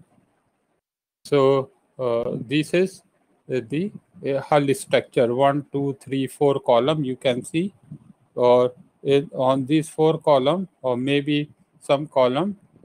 So this the deck is directly, right, resting, right, and this below this, right. So this is the vertical mooring, which is the tension, right, which is the straight vertical mooring, and which is connected at the bottom onto the template. And it is same thing. These are the topside module, as Derek is being shown here in this slide. So then it means it is the also the drilling production platform, right? So this is we can say it is the semi-rigid or semi-flexible, right? Because these vertical tensioner are restricting its flexibility. So semi-flexible, or it is not the fixed platform, and not 100% flexible compared to spar, or we will see more flexible is the semi-submersible. So a tension-led platform is also a buoyant platform held in place. Why buoyant? Because the 100% stability is coming by this buoyancy upward force, right? As the load from here is downward load, and it is being resisted by the upward force, right? The buoyancy, due to buoyancy, right? Because the tension in these wires, right? Because this is the, if we can say, this is the wire, and the tension in wire is coming by due to buoyancy, right? This tension is in the wire is coming. This is at the ground, and this is the hull, right? So this tension, right? This tension is due to buoyancy, because buoyant force, right, are throwing it up, right? And the weight is down. So this is weight, including all these features. So buoyancy is greater than equal to weight. So that's why it is called the buoyant platform, right? So this is coming to buoyancy, right? So the TLP like conventional fixed platform, except that the platform is maintained. Conventional fixed, right? As we say, it is a rigid, not this, right? This is conventional fixed. So it is resting onto the this rigid leg with because of the depth, but tension leg, it is flexible leg, right, which is tensioner, and that's why it can go, right? So this is not because of the buoyancy, but it is being subjected to this, but this is getting tension because of buoyancy. So that's why it is like this, but difference is this: it is fully rigid, it is semi rigid or semi flexible. So TLPs are like conventional fixed platform, except that the platform is maintained on location using mooring held in tension by the buoyancy of the hull, right? So the buoyancy is generating into the hull. That's why the hull is partly in the water, right? The buoyancy into the hull, right? So this weight is being displaced. This water is displaced by this, right? This. So that's why it is partly into the water, right?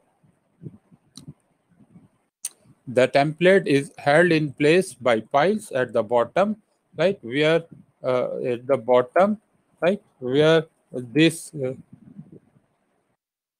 wire is connected to a plate, which is template, and this template is connected to the pile, right? Just in the video I have shown you, right? So this plate is connected. So this vertical wire, right, will be,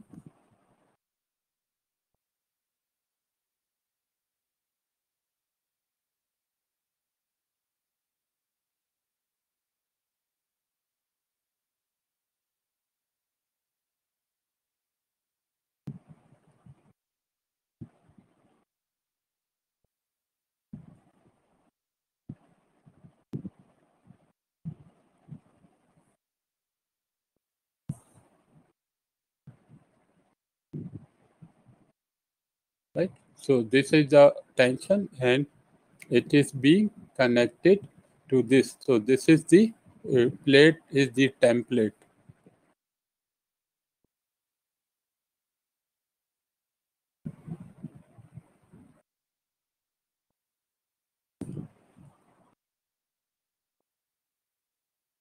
So the topside facilities are also processing facilities for the pumping and all pipeline and surface trees. Surface trees, dry trees as well, right? Because wellhead can bring, I have shown you in that, of the TLP, and most of the daily operators are the same as for other platform.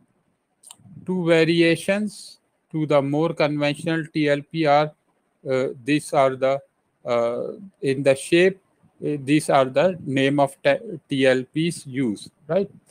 The Moses, these are shown in here.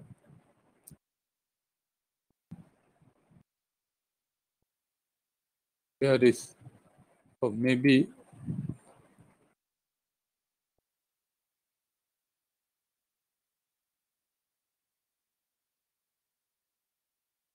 yeah,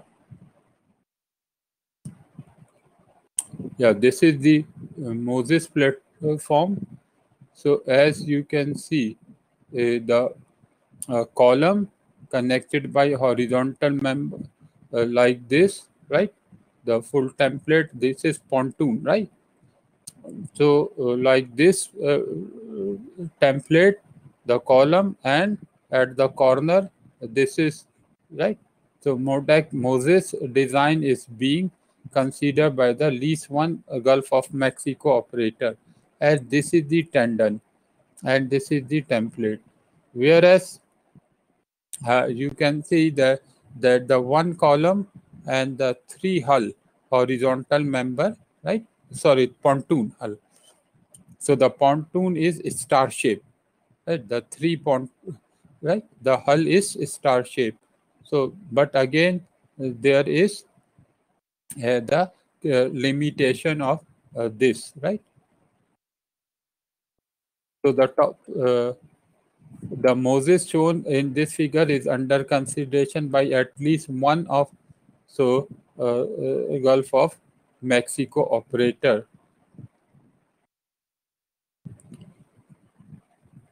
So as I discussed, the mooring system is vertically oriented, right? So it is being based on, or the design is based on the elasticity, right? Because uh, it is very sensitive when the dimension, right? The one thing, you are getting this tension, right? It is fixed over here, right? This tension. So that is basically, if we can look the stress strain behavior of steel. So there should be this stress strain, right? So that can use Fy. So that can use 60 to 70 under the critical tension. It should not go.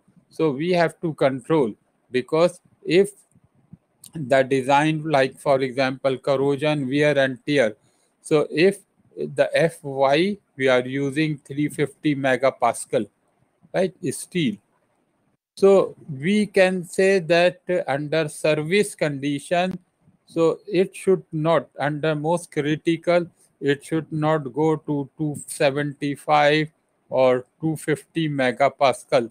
So this is the safety margin, right, we can maintain. So what we are talking, low elasticity, so under this and the fatigue losses, so the design must be based on that for the tendon, right, because these are purely elastic material. So again, advantages of this, there are surface wellhead, right, which we can have in this tension leg platform, right? We can have vertical access of well, right? So again, we can somewhere this inside, right? This is showing production riser, right? So this is the well head, and this is the well control. This is drilling. So direct vertical access, right? So these are the well injection and production well in URSA platform. So this is direct access, right, to the platform, right? So as it is saying, vertical access to well through TTR, top tension riser. This is top tension because this is in tension, and from top you are pulling, right? So these are called the top tension riser or TTR, right? So risers wells, right? So this is, you can do production riser or well. So support of remote well through so we can also support the FAR. This is direct, right, access, right? So we can also give support to the FAR through catenary riser, right, which can go here, right? So this is also possibility. So drilling and work over capacity, which we can do both. Drilling, work over means production, and once drilling completed, right, improve motion characteristics compared to so some are, because it is just like guitar, the stability or touching, so elasticity, right, because stretching conditions, so tighten or elasticity, right? So in this vertical here, so this elasticity in this region, so it will keep it vertical, right? So the motion characteristics it can maintain, it can control that compared to spar, right? What it is saying, and proven performance record, right? Which many tension lag platform now for 20 over years, so they have been proof, right, their performance. And we can do full integration uh, onto the platform, which means rather than onto the site like the top side, we can integrate all modules before installation of the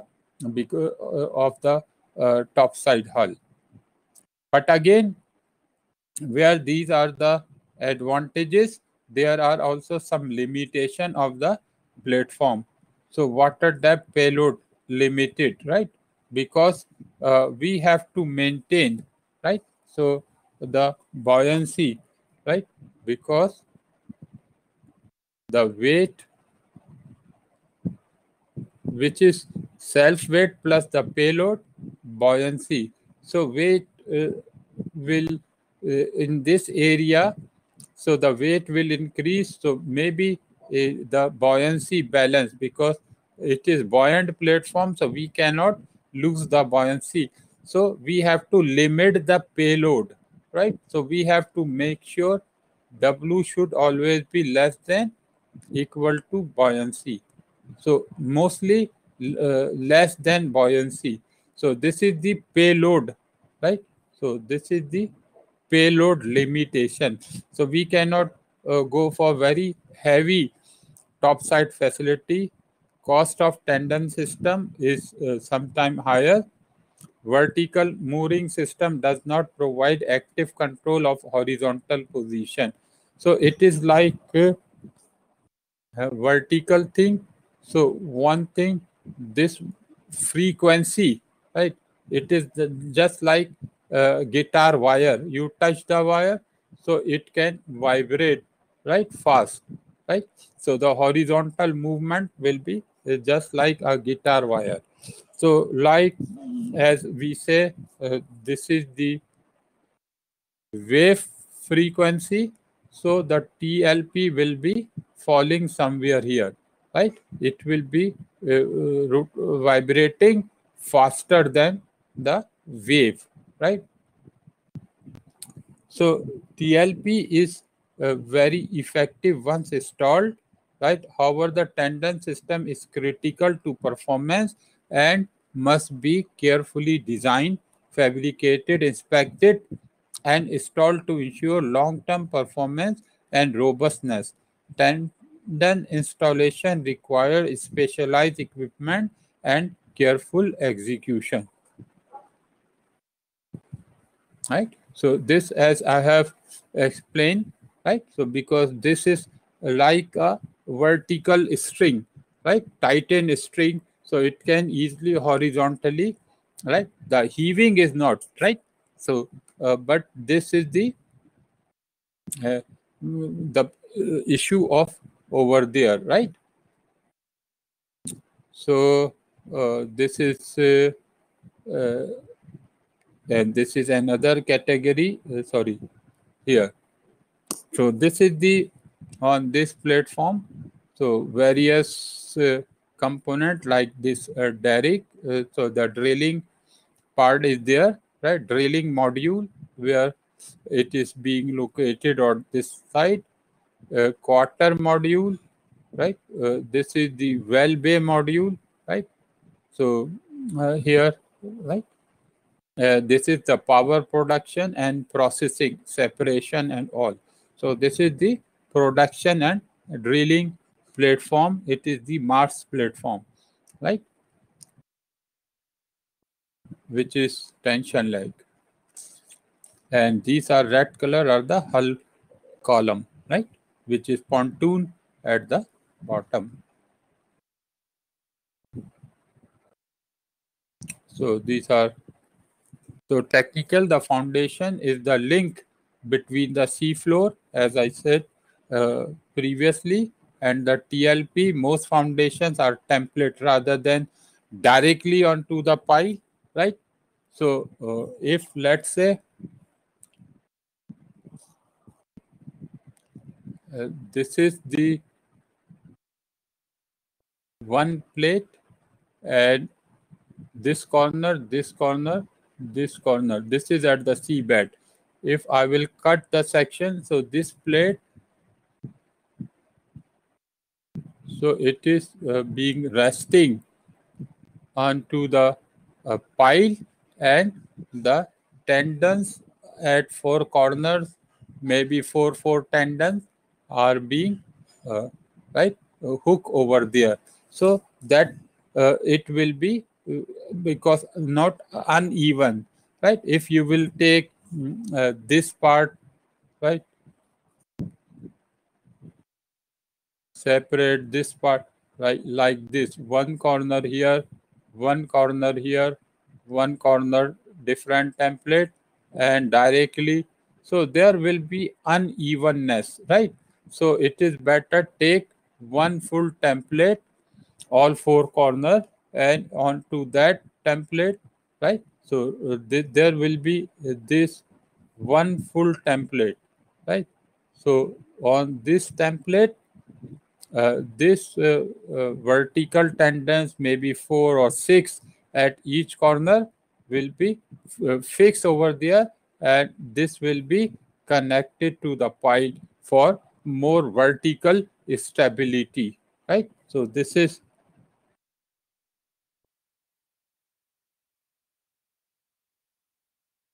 right. So what it is being explaining over here, right. So the template laid on the seafloor, then secured by concrete or steel pile, driven into the seafloor by use of hydraulic hammer or something, right? Which by other design can be used, such as gravity foundation, or we can put the heavy concrete base. The foundations are built on shore and towed to the site. As many as 16 concrete piles with dimension 100 feet in diameter and 400 feet long are used, right, for one tendon, right? Because this much what dimension is giving, for example, 16 pile, right, which is below this 16 pile.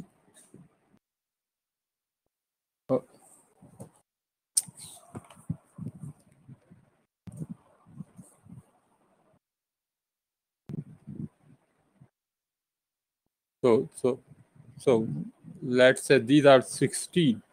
So this is the in the soil. So there is this friction just now. So this will be because the force is upward force, right? So if this tendon is tend to come out, so this piles, right, for one tendon. So this will give the friction, right, due to soil, which is soil, which is function of diameter and length of the pile inside the soil. So what it is saying, it is roughly as many, not that, roughly this number of concrete pile of this dimension.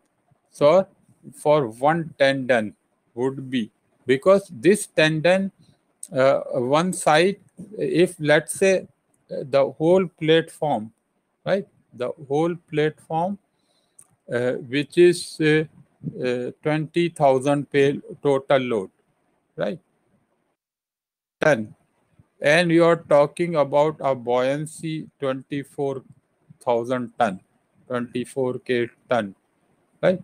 So let's say you are having 10 four corner. So for example 16 tendon, right, or 8 4, yeah, 16. So 20, so which means uh, 24,000.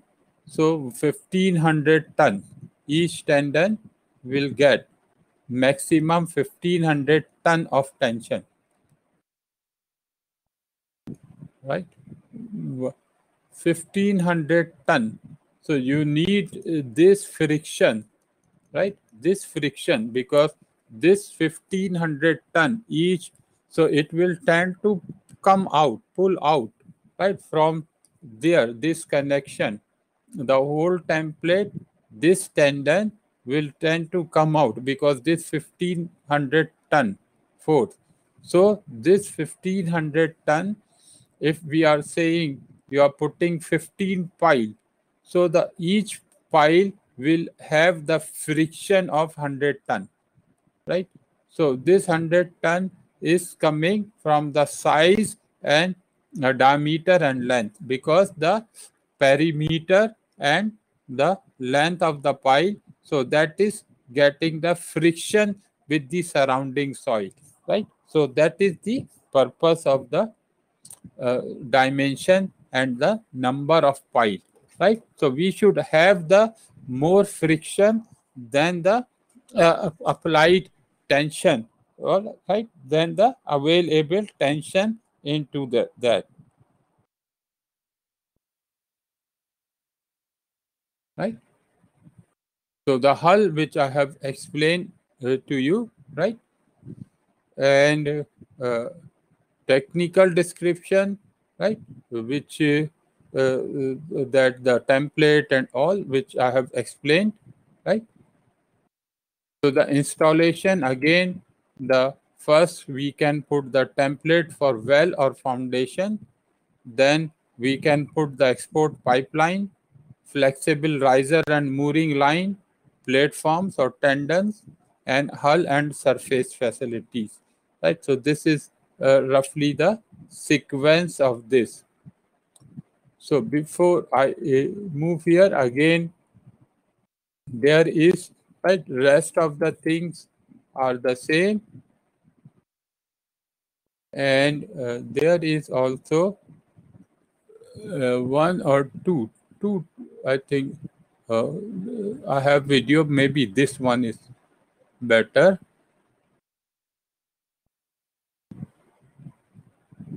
It is again animated video, right, as what it is showing, the distance.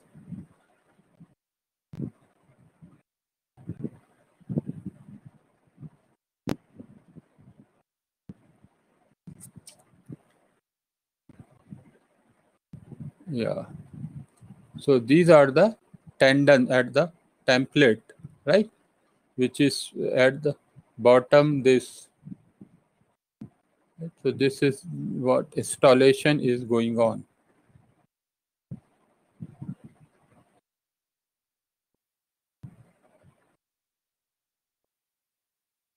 So these are the what we call tendon, right? The tension wire, right? So these are,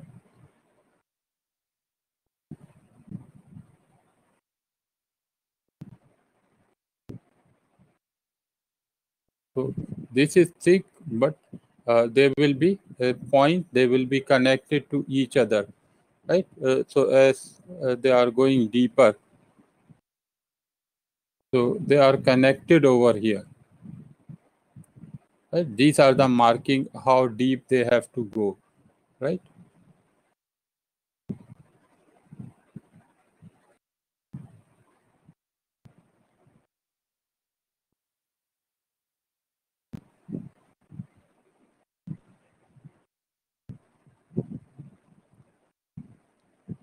So these are the specially developed barges, right? So now these are vertically hold, and then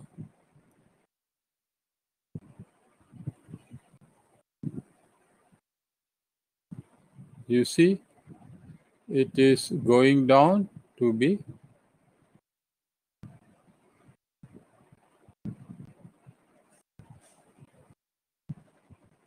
this.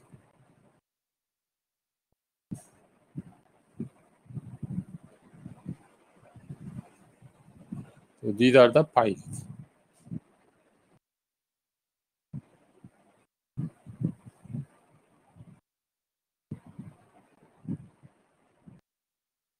So this hammering is being done. So see the piles has gone for tendon. So as we say, as many as 16 such piles. So this is the section hammer. This is the hammer, and this is the ROV, which is controlling.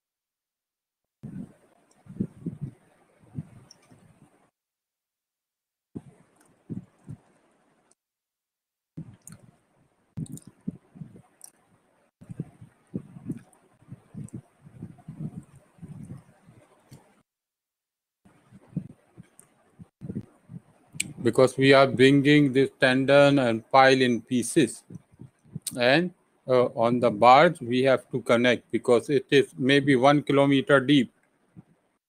So we have to connect on barge like that.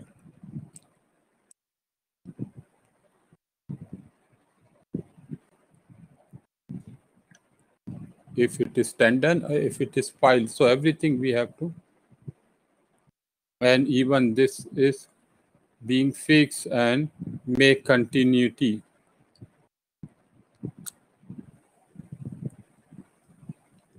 right?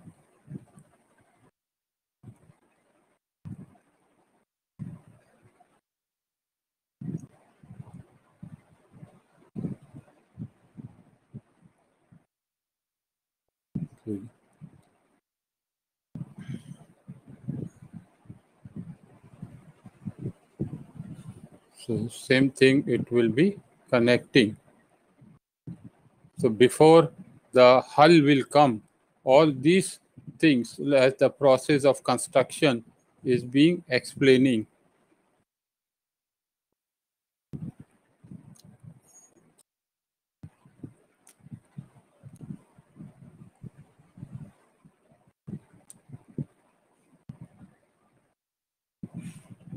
So little bit I can.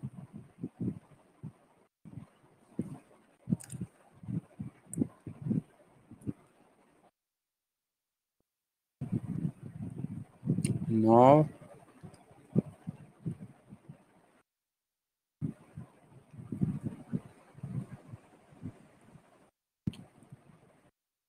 it is going to be connected to the template.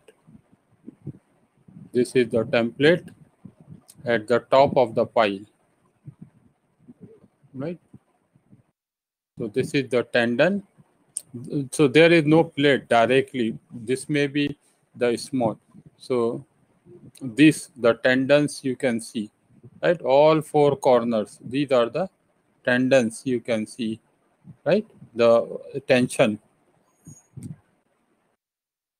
And these are some for maintaining, because some hung weight is hung, and then the fully integrated, right, it is towing down, right? They say the hull can be fully integrated, right? So it tow, right? So now it has brought to the level. These are the column, right? So that the tendon connections, everything is coming to them, and the riser. So these are being connected to the tendon. So the tendon is pulled up. So tensioning of tendons, right? So this, you see the tendon, how they have been tensioned. So ROV is completely, right? When hull came, it is being fastening, locking, right? So it should not. So like these are the locking mechanism.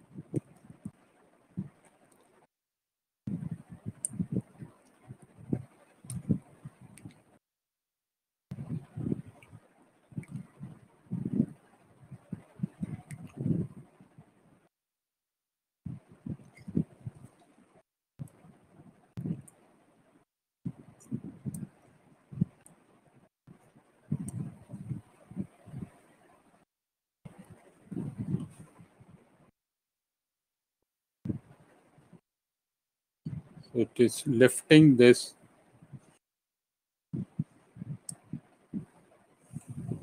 It is, I think, pipeline riser. Right? This is riser.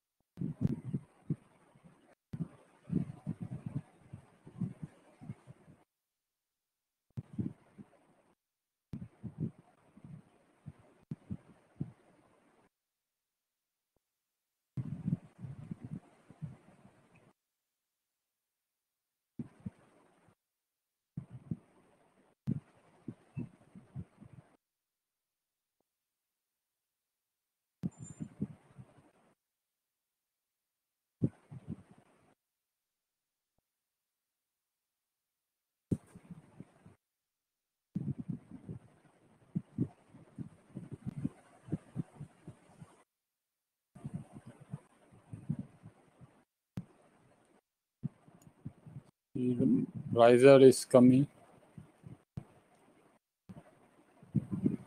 So this is all the installation in that way is being done, right? So there is, so these are the tendons showing, right? So risers will go, right? This is the tension leg hull. I think the other also 5 minutes long TLP animation. It is another platform. It will be Oleg in Norwegian. Right, so this is showing the channel.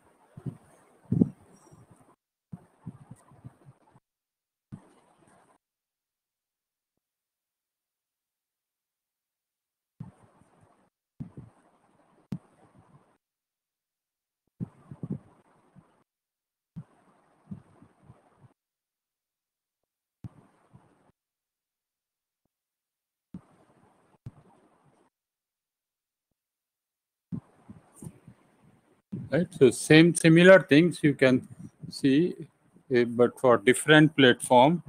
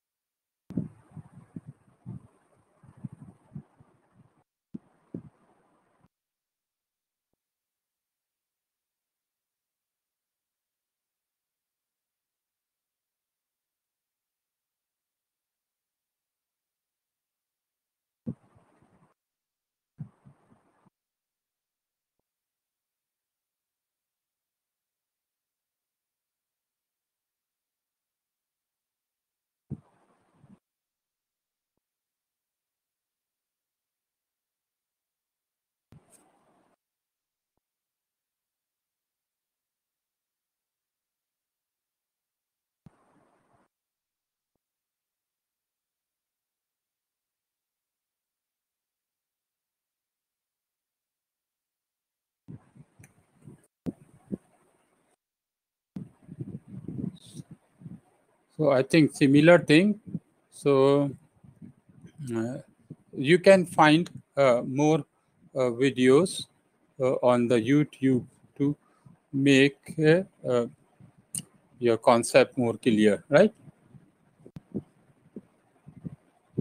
So just now we have seen a template or Bay foundation, right? Export pipeline, flexible riser and mooring line, platforms, tendon, hull and surface facilities.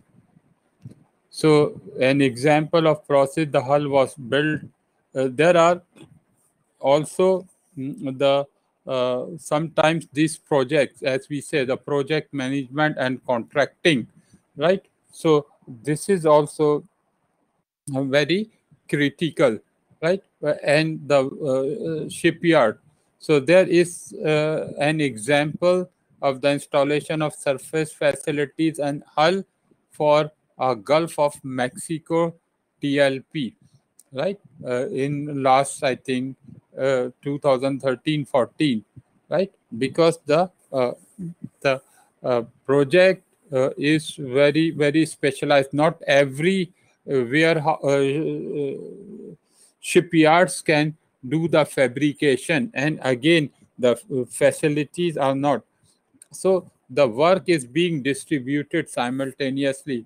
So this is for, again, as for contracting, right? When you are asset manager or project manager, so the contracting of the work execution also required most important thing, and the feasibility and the schedule, right? So in order to meet the schedule on time, so the hull the platform was in Gulf of Mexico in Texas, right? But the hull was built in Taranto, Italy, and dry transported. I have shown you in video that there are two transportation: the wet, which means the hull is towed by the towboat, and it can be is loaded out onto the barge, and the barge can be towed, right? The barge can flow. So that the hull was built in Italy, and it was loaded onto the barge. So which is the dry transportation, which was transported to 6,500 nautical mile to Corpus Christi, Texas, right? And for that, a mighty servant to a heavy load vessel was used, right, for the transportation of this, because these barges, so they have also made the special barges for the transportation of heavy load, right? Because over there, and it was possible because this is across the Atlantic, right, where the water depth is quite high. So the navigational route is might not be the problem, right? So the full weight they can.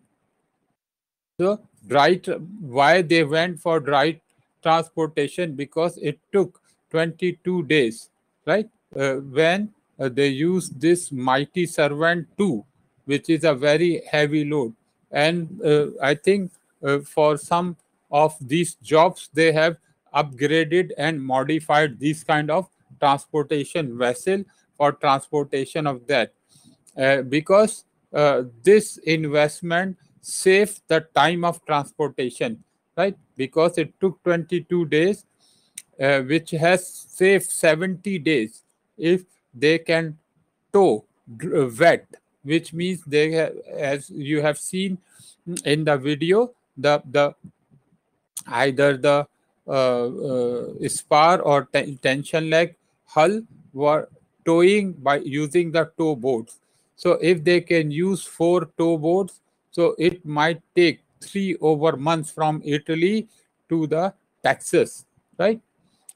So they have used this, so it has saved 70 days, right? 70 days are very important into the cost and control and construction schedule, right, for project management. So hull and deck modules were integrated. So that was only the hull, right? As we say, then the hull was brought close to Texas, in the Texas shipyard, and over there the platform modules were integrated, right? Again, not at the site, right? As an example, when hull was in fabrication in Italy at the same time, right? The deck modules, which means the living quarter and other, the platform module or topside module, were fabricating in Texas, in nearby to the site is Ingleside in Texas, right? So using a shore-based specialized lifting device. Again, for that was used to place the module. So once the hull was fabricated, so it was transported to this, right, shipyard, where the topside were fabricating.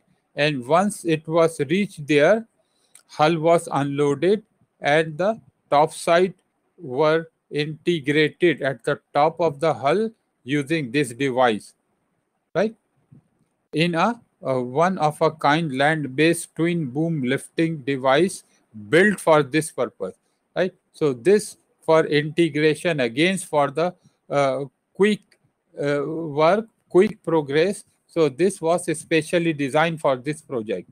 So its lifting capacity was the 4,000 short ton, right? So this device can lift each module in a single bay up to 4,000 ton, right?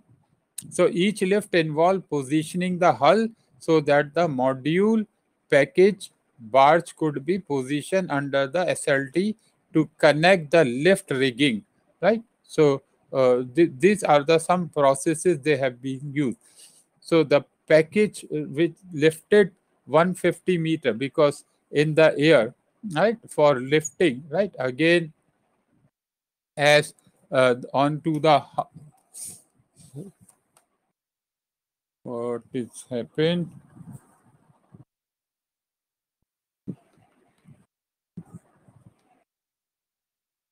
right? So as I said, uh, so this is, for example, hull is here, right? So it is in the water. So this is your shore lifting device, right? So you have to lift this. This is lifting this module, which may be up to 4,000 ton. So another this, so it has to lift it up to 150 feet. So this can be slide over to the hull, right, for integration. So the hull can be lifted.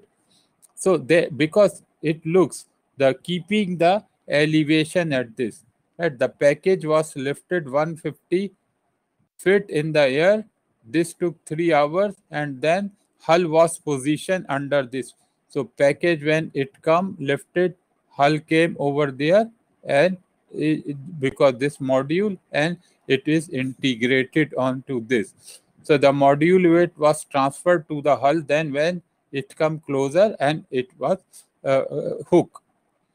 So by doing so, because this special device it can do, so it took 8 to 12 hours for this operation, right?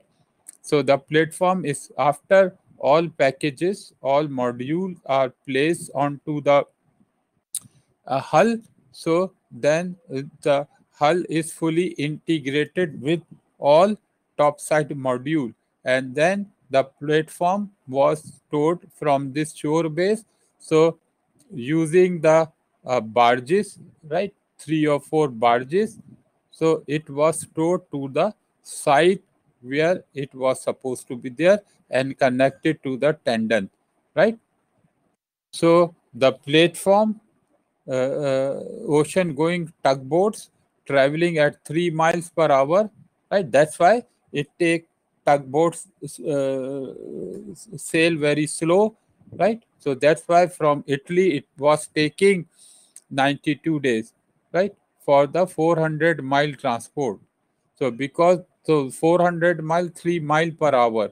So in one day, so about, because if not 100%, so 50, 60. So about 6, 7 days it took, right, to transport the hull to the site. So because the installation took place ensure there was no need for extra helicopter supply. So because all integration, so they have saved this money, right?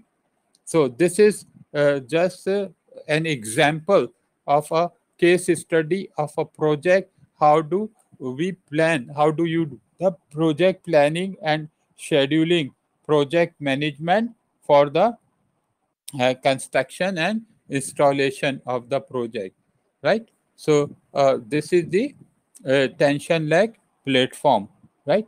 So uh, the next part is today basic, maybe the last I will discuss, then the FPSO, which is more comprehensive, I will discuss tomorrow. So semi submersible, more or less, as you can see, the hull is similar to tension leg platform. Like these are the, this is the hull, this is the column, these are the pontoon.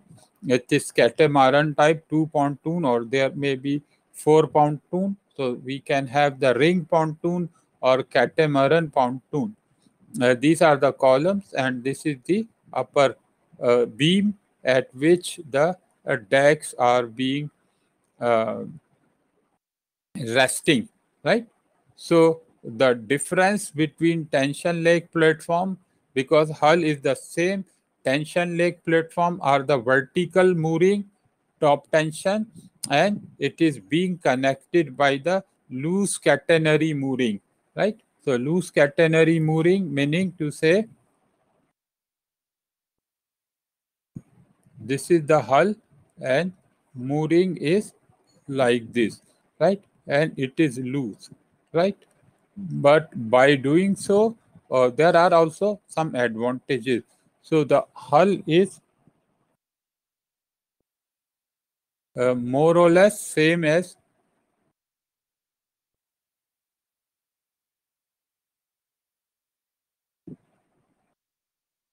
TLP, right? So this is the difference. Mooring is the difference, right?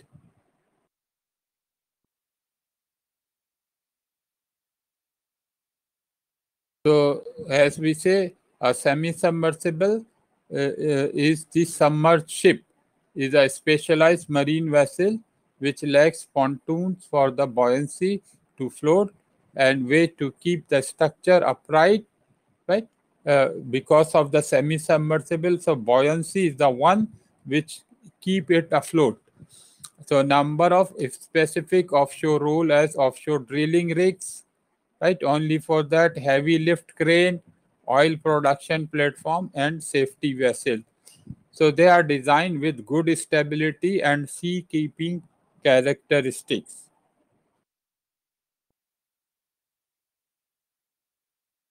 So as you can see, this is the two pontoon catamaran type, and this is the ring pontoon, all four side, right?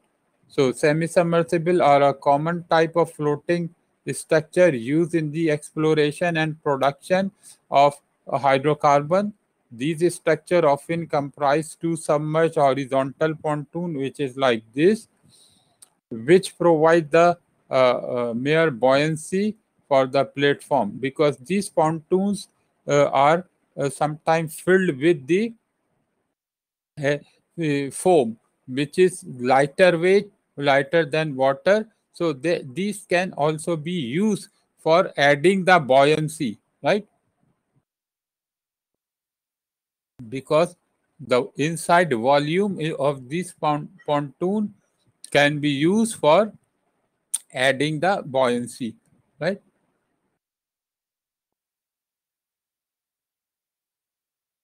So when moving location at low draft, right? Because particularly why we can use this, as we say, we have to sailing, right?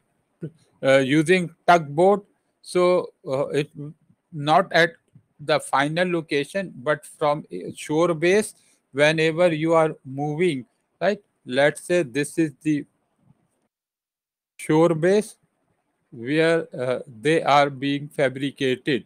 So if we can look the here is, so the draft is very low, right? The water depth may be somewhere, right? So let's say water depth is 10 meter and we need a draft.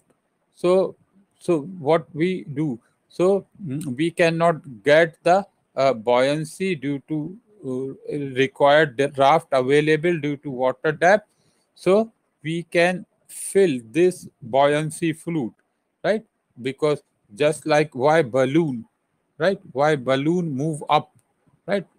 So the air which is filled inside the balloon is lighter than the outer air, right? So that's why they have to fly up, right? So same thing, anything you fill, right, lighter than water, because this volume is filled with something which is lighter than water, right? So it will, the lighter material will tend to go up, right? So that will create the buoyancy. So sometimes if we are traveling, like in the low draft area, we cannot achieve the required draft for the floating, so we have to fill with buoyancy fluid.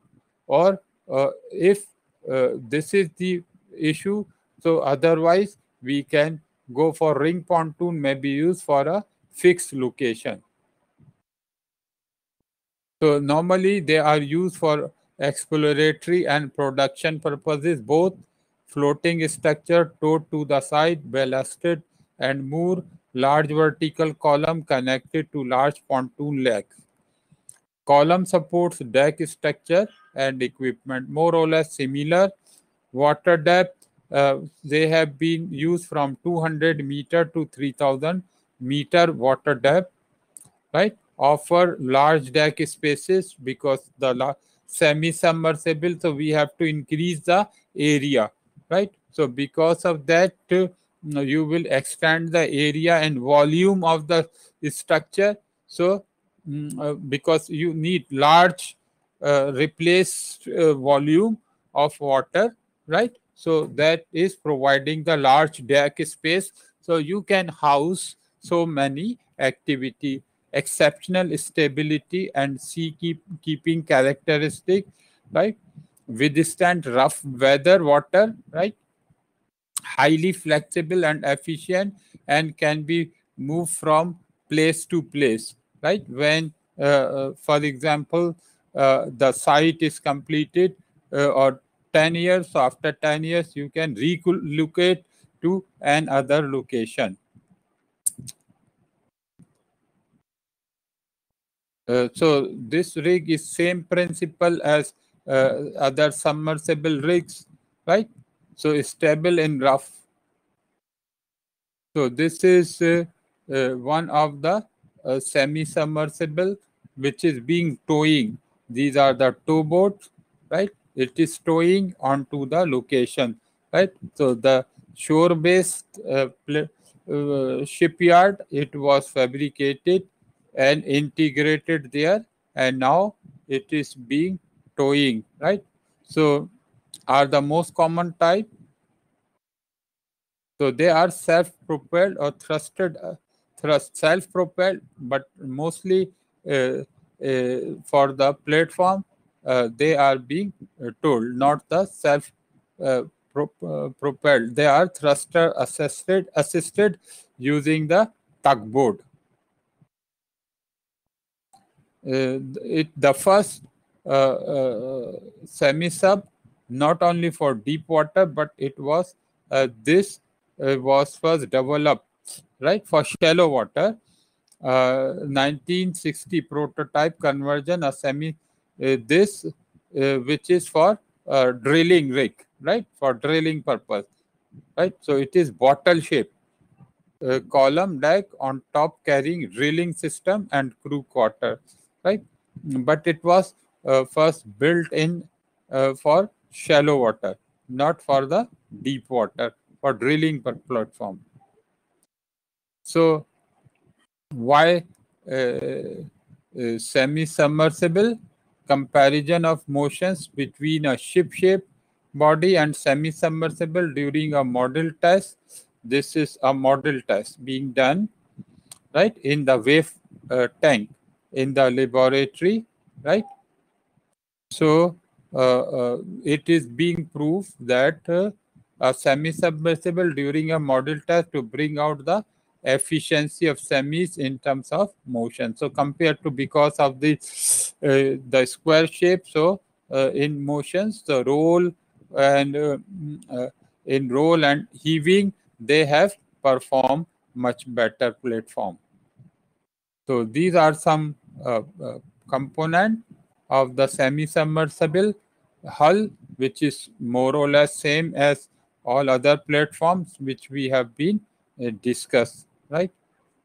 So because in this I have added the design development framework, which is applicable to other as well, because all these things are more or less similar, right? So again, you are having this component, right? So they are being used, mobile offshore drilling unit for the pre-drilling, semi-submersible crane vessel for these purposes, they can also be used. So semi-submersible drilling units, based on the way the rig is submerged in the water, there are two main types: bottle type semi-sub and column stabilized, right? Bottle type, which means the bottle shape, right? This I have shown you here. This is the bottle shape column, right? Hull below the drilling deck is bottle shape. Hull can be submerged by ballasting, which means adding water. Originally, bottle below the rig were completely submerged, resting on the ocean floor. As the time progressed, bottles were only partially submerged, offered exceptional stability for drilling operation.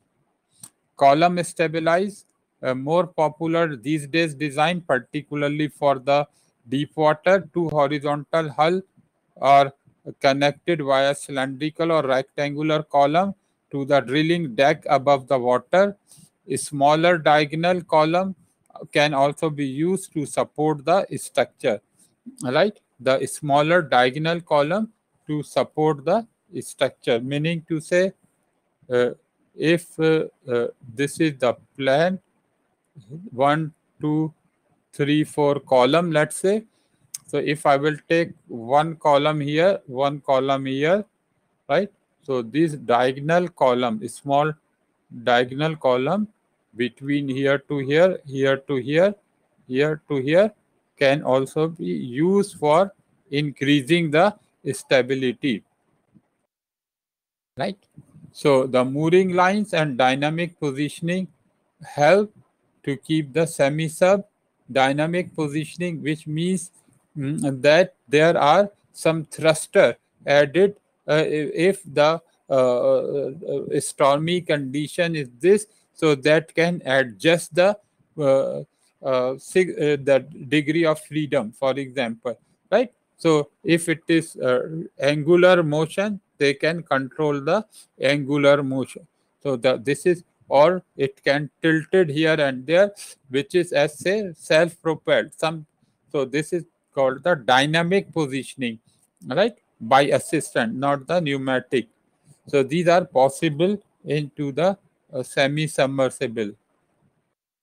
So this is some statistics of semi-submersible, right? So as see as shallow depth to the very deep, right? Which is like 3 kilometer water depth. It has been installed. So for offshore production platform, when oil fields were first developed in offshore location, drilling semi-submersible were converted for use as combined drilling and production. So first they used as a drilling platform, and afterwards when drilling completed, so the semi-submersible were converted to the production platform. So as progress to deeper water and harsh environment, purpose built. So later, now we are making purpose built, custom made, tailor made production semis, right? But in early days, first like in 1960s, 70s, right? So they were first developed or designed for drilling purpose. Once drilling completed, then they were converted to the production platform, right? So this is a site development, right? For the semi-submersible, right? It is like the remote site. So these are the risers, right? So which is carrying, right? So this is the full scale, right?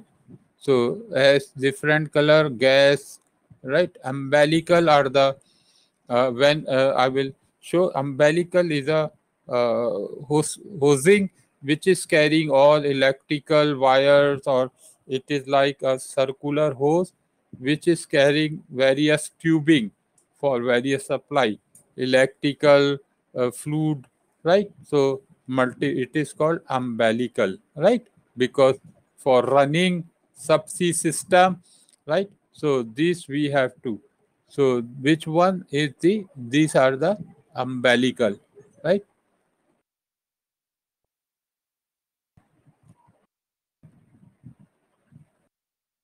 So spread mooring again, because catenary loose mooring. So the footprint onto the floor, right? So this is semi sub. So spread mooring. So this may be 1 or 2 kilometer. The mooring on the sea floor will be like this.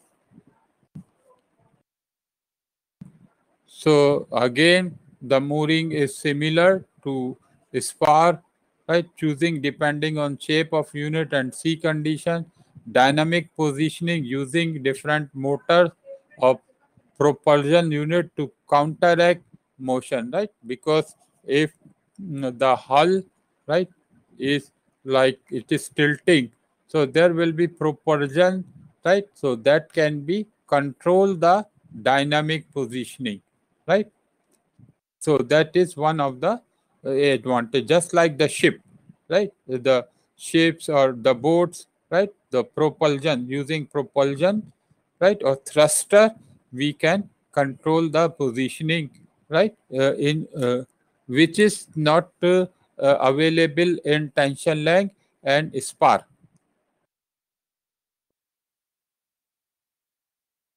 So normally it is being guided by telemetry signal from beacons, right? Because the system is here, right? So the beacon of voice, so they put the signal, so navigational signal, right? So this is some those are the captains. So the all navigational signal or satellite information to control the angular movement of cable, right? So by that we can control so dynamically under the stormy conditions. So the semi sub can be maintained to the safe position, right? Safe dynamic position. So this slide is giving some advantages and disadvantages. Semi-sub can be achieved good small motion response and therefore can be more easily positioned over a well template for drilling, most stable of any floating rig. Semi-submersible allow for a large number of flexible right? Because it has the more flexibility. So rather than tension, flexible risers, right? So that's why this is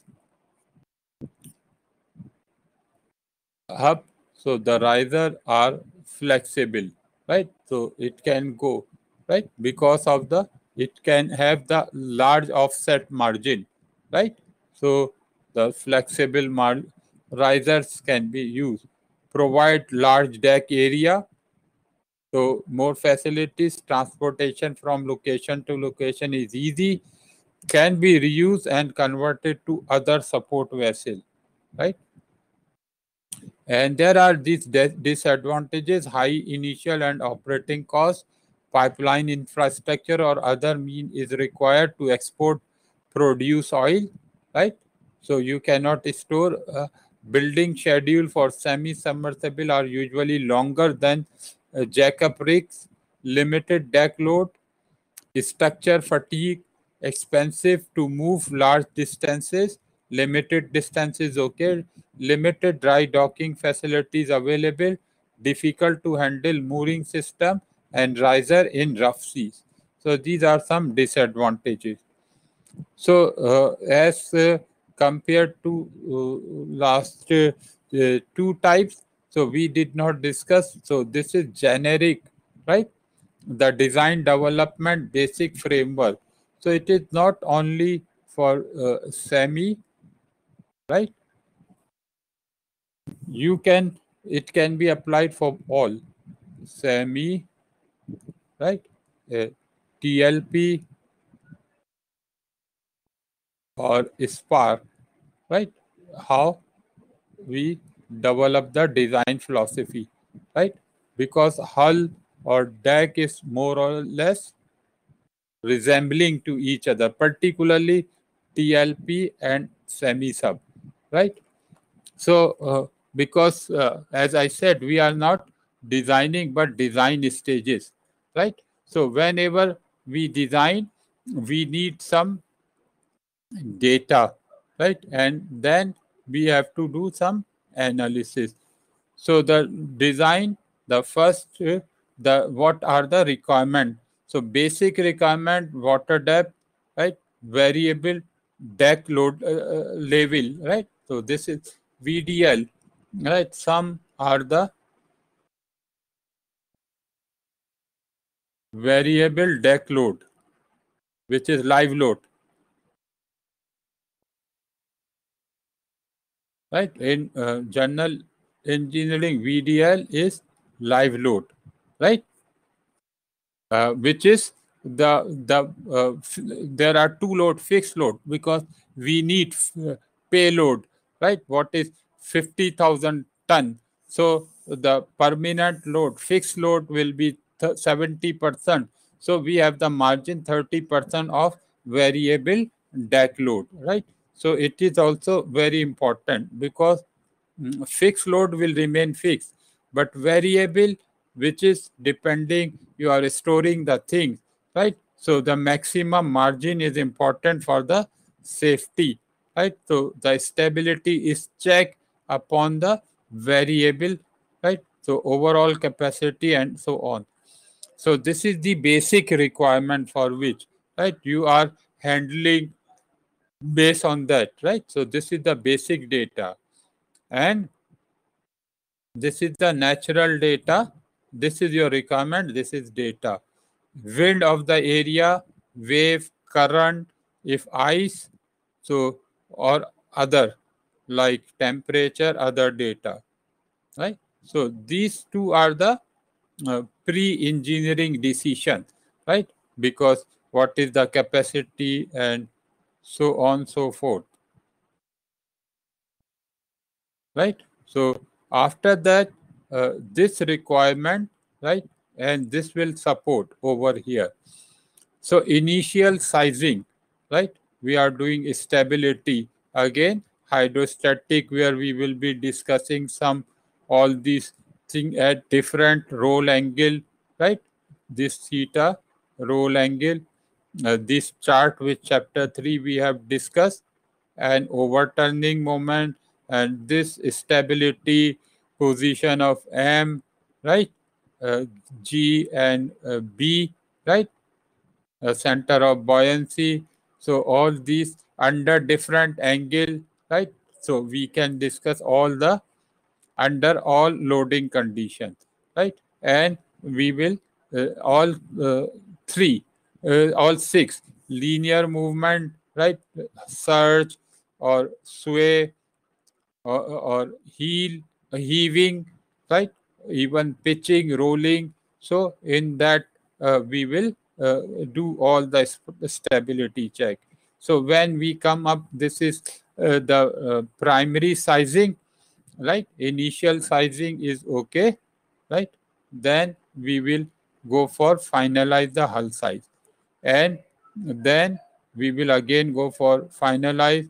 So we will do some laboratory model testing and calculation, stability model, as I have shown you somewhere here,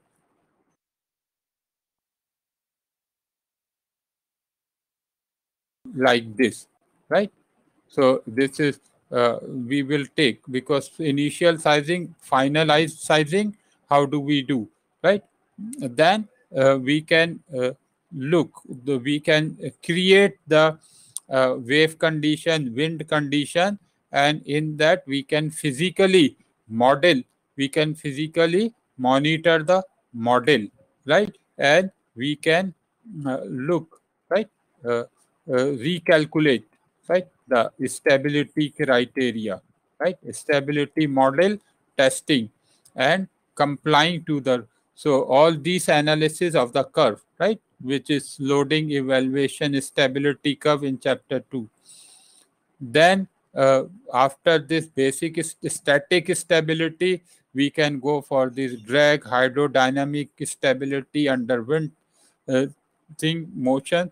And once we will get this answer, then we will go to detailed structural analysis, where the material strength, buckling, fatigue, strength, and the bending, and all those things, right? Which, so this is, for example, the three stages of design. So we will. This is the model. This is the info requirement. So this is the database of the data requirement and the environmental data. Then this is initial sizing. So basic. So we can use the software here. Then finalize hull size, where we do the laboratory model test and the software analysis, and modify based on, because through software analysis, right, or simulation, whatever we are predicting, we will verifying the model. If model is 70-80% correct, 90% correct, then we can modify and we can work. After this static stability, right, then we will go to hydrodynamic, right?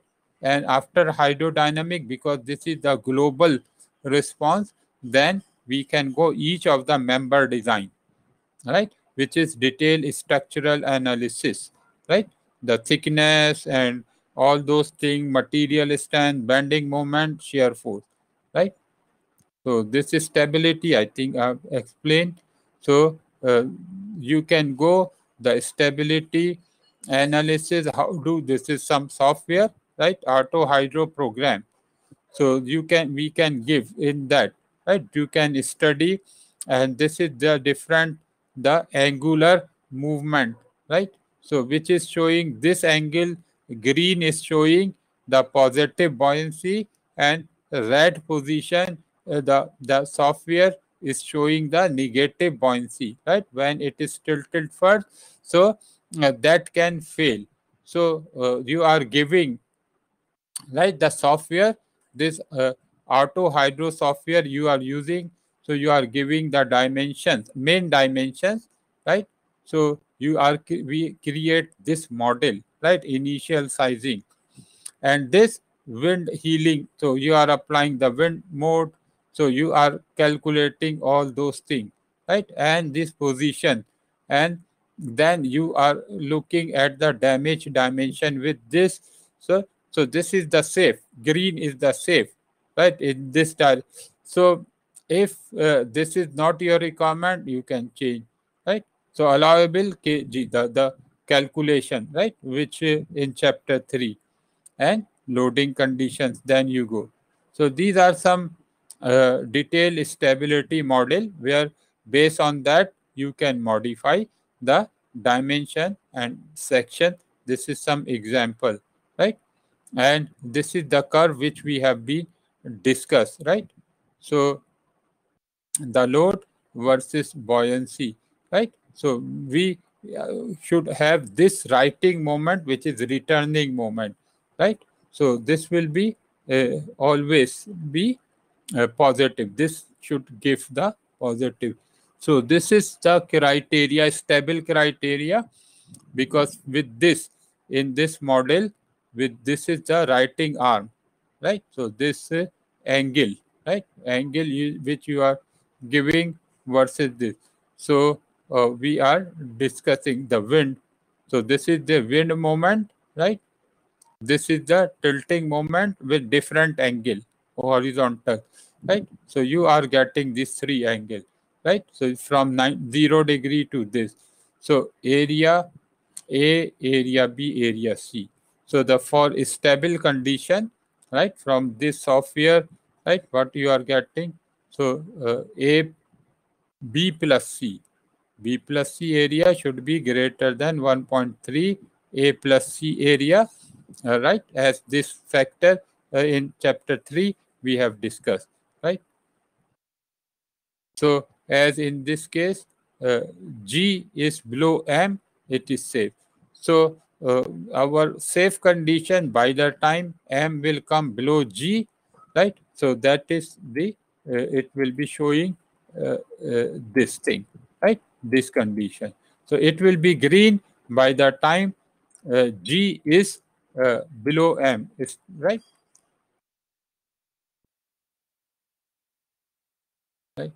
So uh, this is unsafe condition, right? So this is unstable, right? So that the this will cause the intact stability. So we don't want this situation, right? So either in this case we say at this angle if it is happening, so either we can control this by increasing the size of the column, right? That's why in design development, right, we are looking stability model and we are finalizing the size, right? We can increase or decrease the size, right, where we can find we can have the this thing, we can have this condition to be always happen, right? So this can be applicable, this study, the stability analysis is applicable to all, right? Whether spar, tension leg hull, or the semi sub, right? So that's why I include in here, right? So this is draft versus the kg from that curve, right? The kg distance, k keel versus k is the lowest part and g is the gravity, right? So these are the curve for different. And motion and air gap analysis. So this is the air gap. How do so again? This is the software flow chart, right? So and we can also do for detailed structural design as the finite element, right? So this is some finite element, and these are the time period, right? National heat period. So for large we have calculated, right? So the time period, as you can say, right, it is more than the wave period normally, so it is slowly, right? So these are some limitations given here. So this is one big semi which is towing, right? The semi hull is towing to the location. As you see, compared to other, the pontoon and the columns are quite big, right? And the large area, right, for the semi-submersible action. So this is some more slide. So this is from the shore base where it was fabricated, right? So then after fabrication, so the water is released, it is being towing, right? So this is coming there. It is floating production. You know. So the next is, I think I will stop here, but before I will stop, so again, I think one short video, right, is there, and then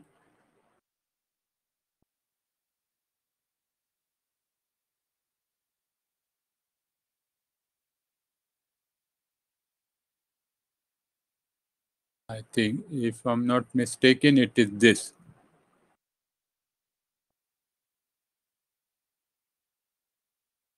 Yeah,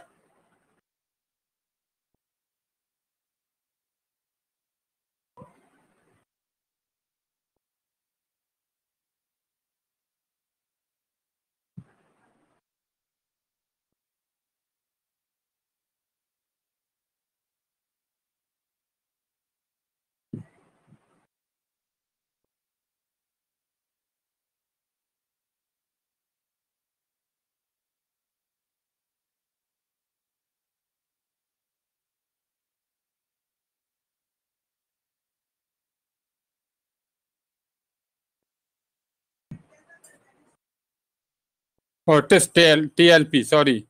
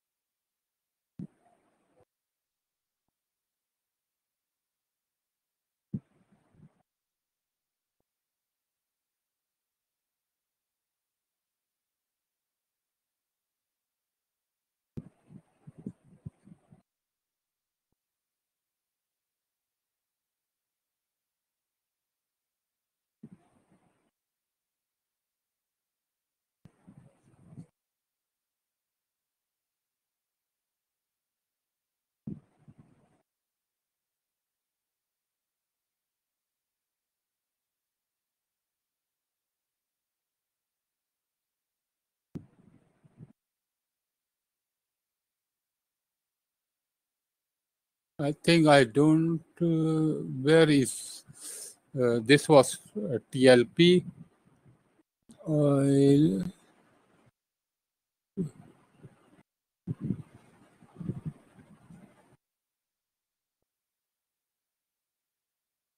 Okay, I think the semi sub. I don't have any video, but more or less same concept is there, right?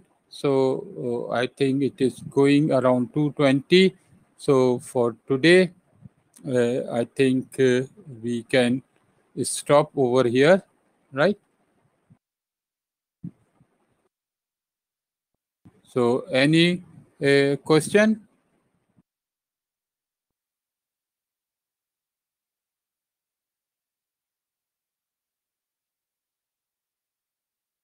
So because we are in well control, so tomorrow most probably again I think better we can start 10:30 and by 2:30 we can complete right these slides and the subsea and decommissioning. I will two topics left. This I will discuss in the third slot. Again, maybe the third slot is Saturday, maybe 4 hours, and Sunday would be 2 hours. 6 more hours would be good enough for the two slot. For I think for subsea, I have also the recorded lecture by some other professors as well, 1 hour long. Maybe I will also show that. So, with that, uh, it is okay for today. Any question? Anything? Okay. So, in the morning, you were, I think, five or six. So, the other have left, right? So, is that okay? So tomorrow again we will start inshallah at 10:30. Is it fine? Because sometimes tonight I have 8 to 10 another structural dynamic class for MSc offshore, right? So little bit rest because late night I will take the class. So tomorrow that will be. So with that, thank you very much, right? So I hope it will be fine to you.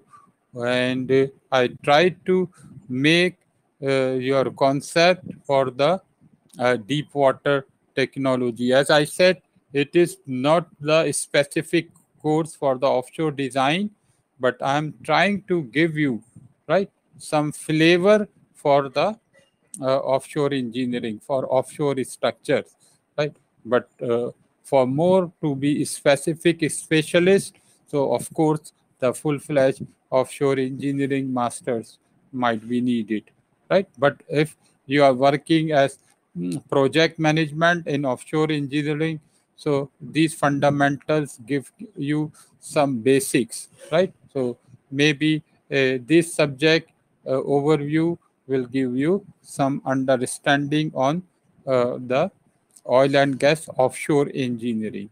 So with that, thank you very much. See you tomorrow.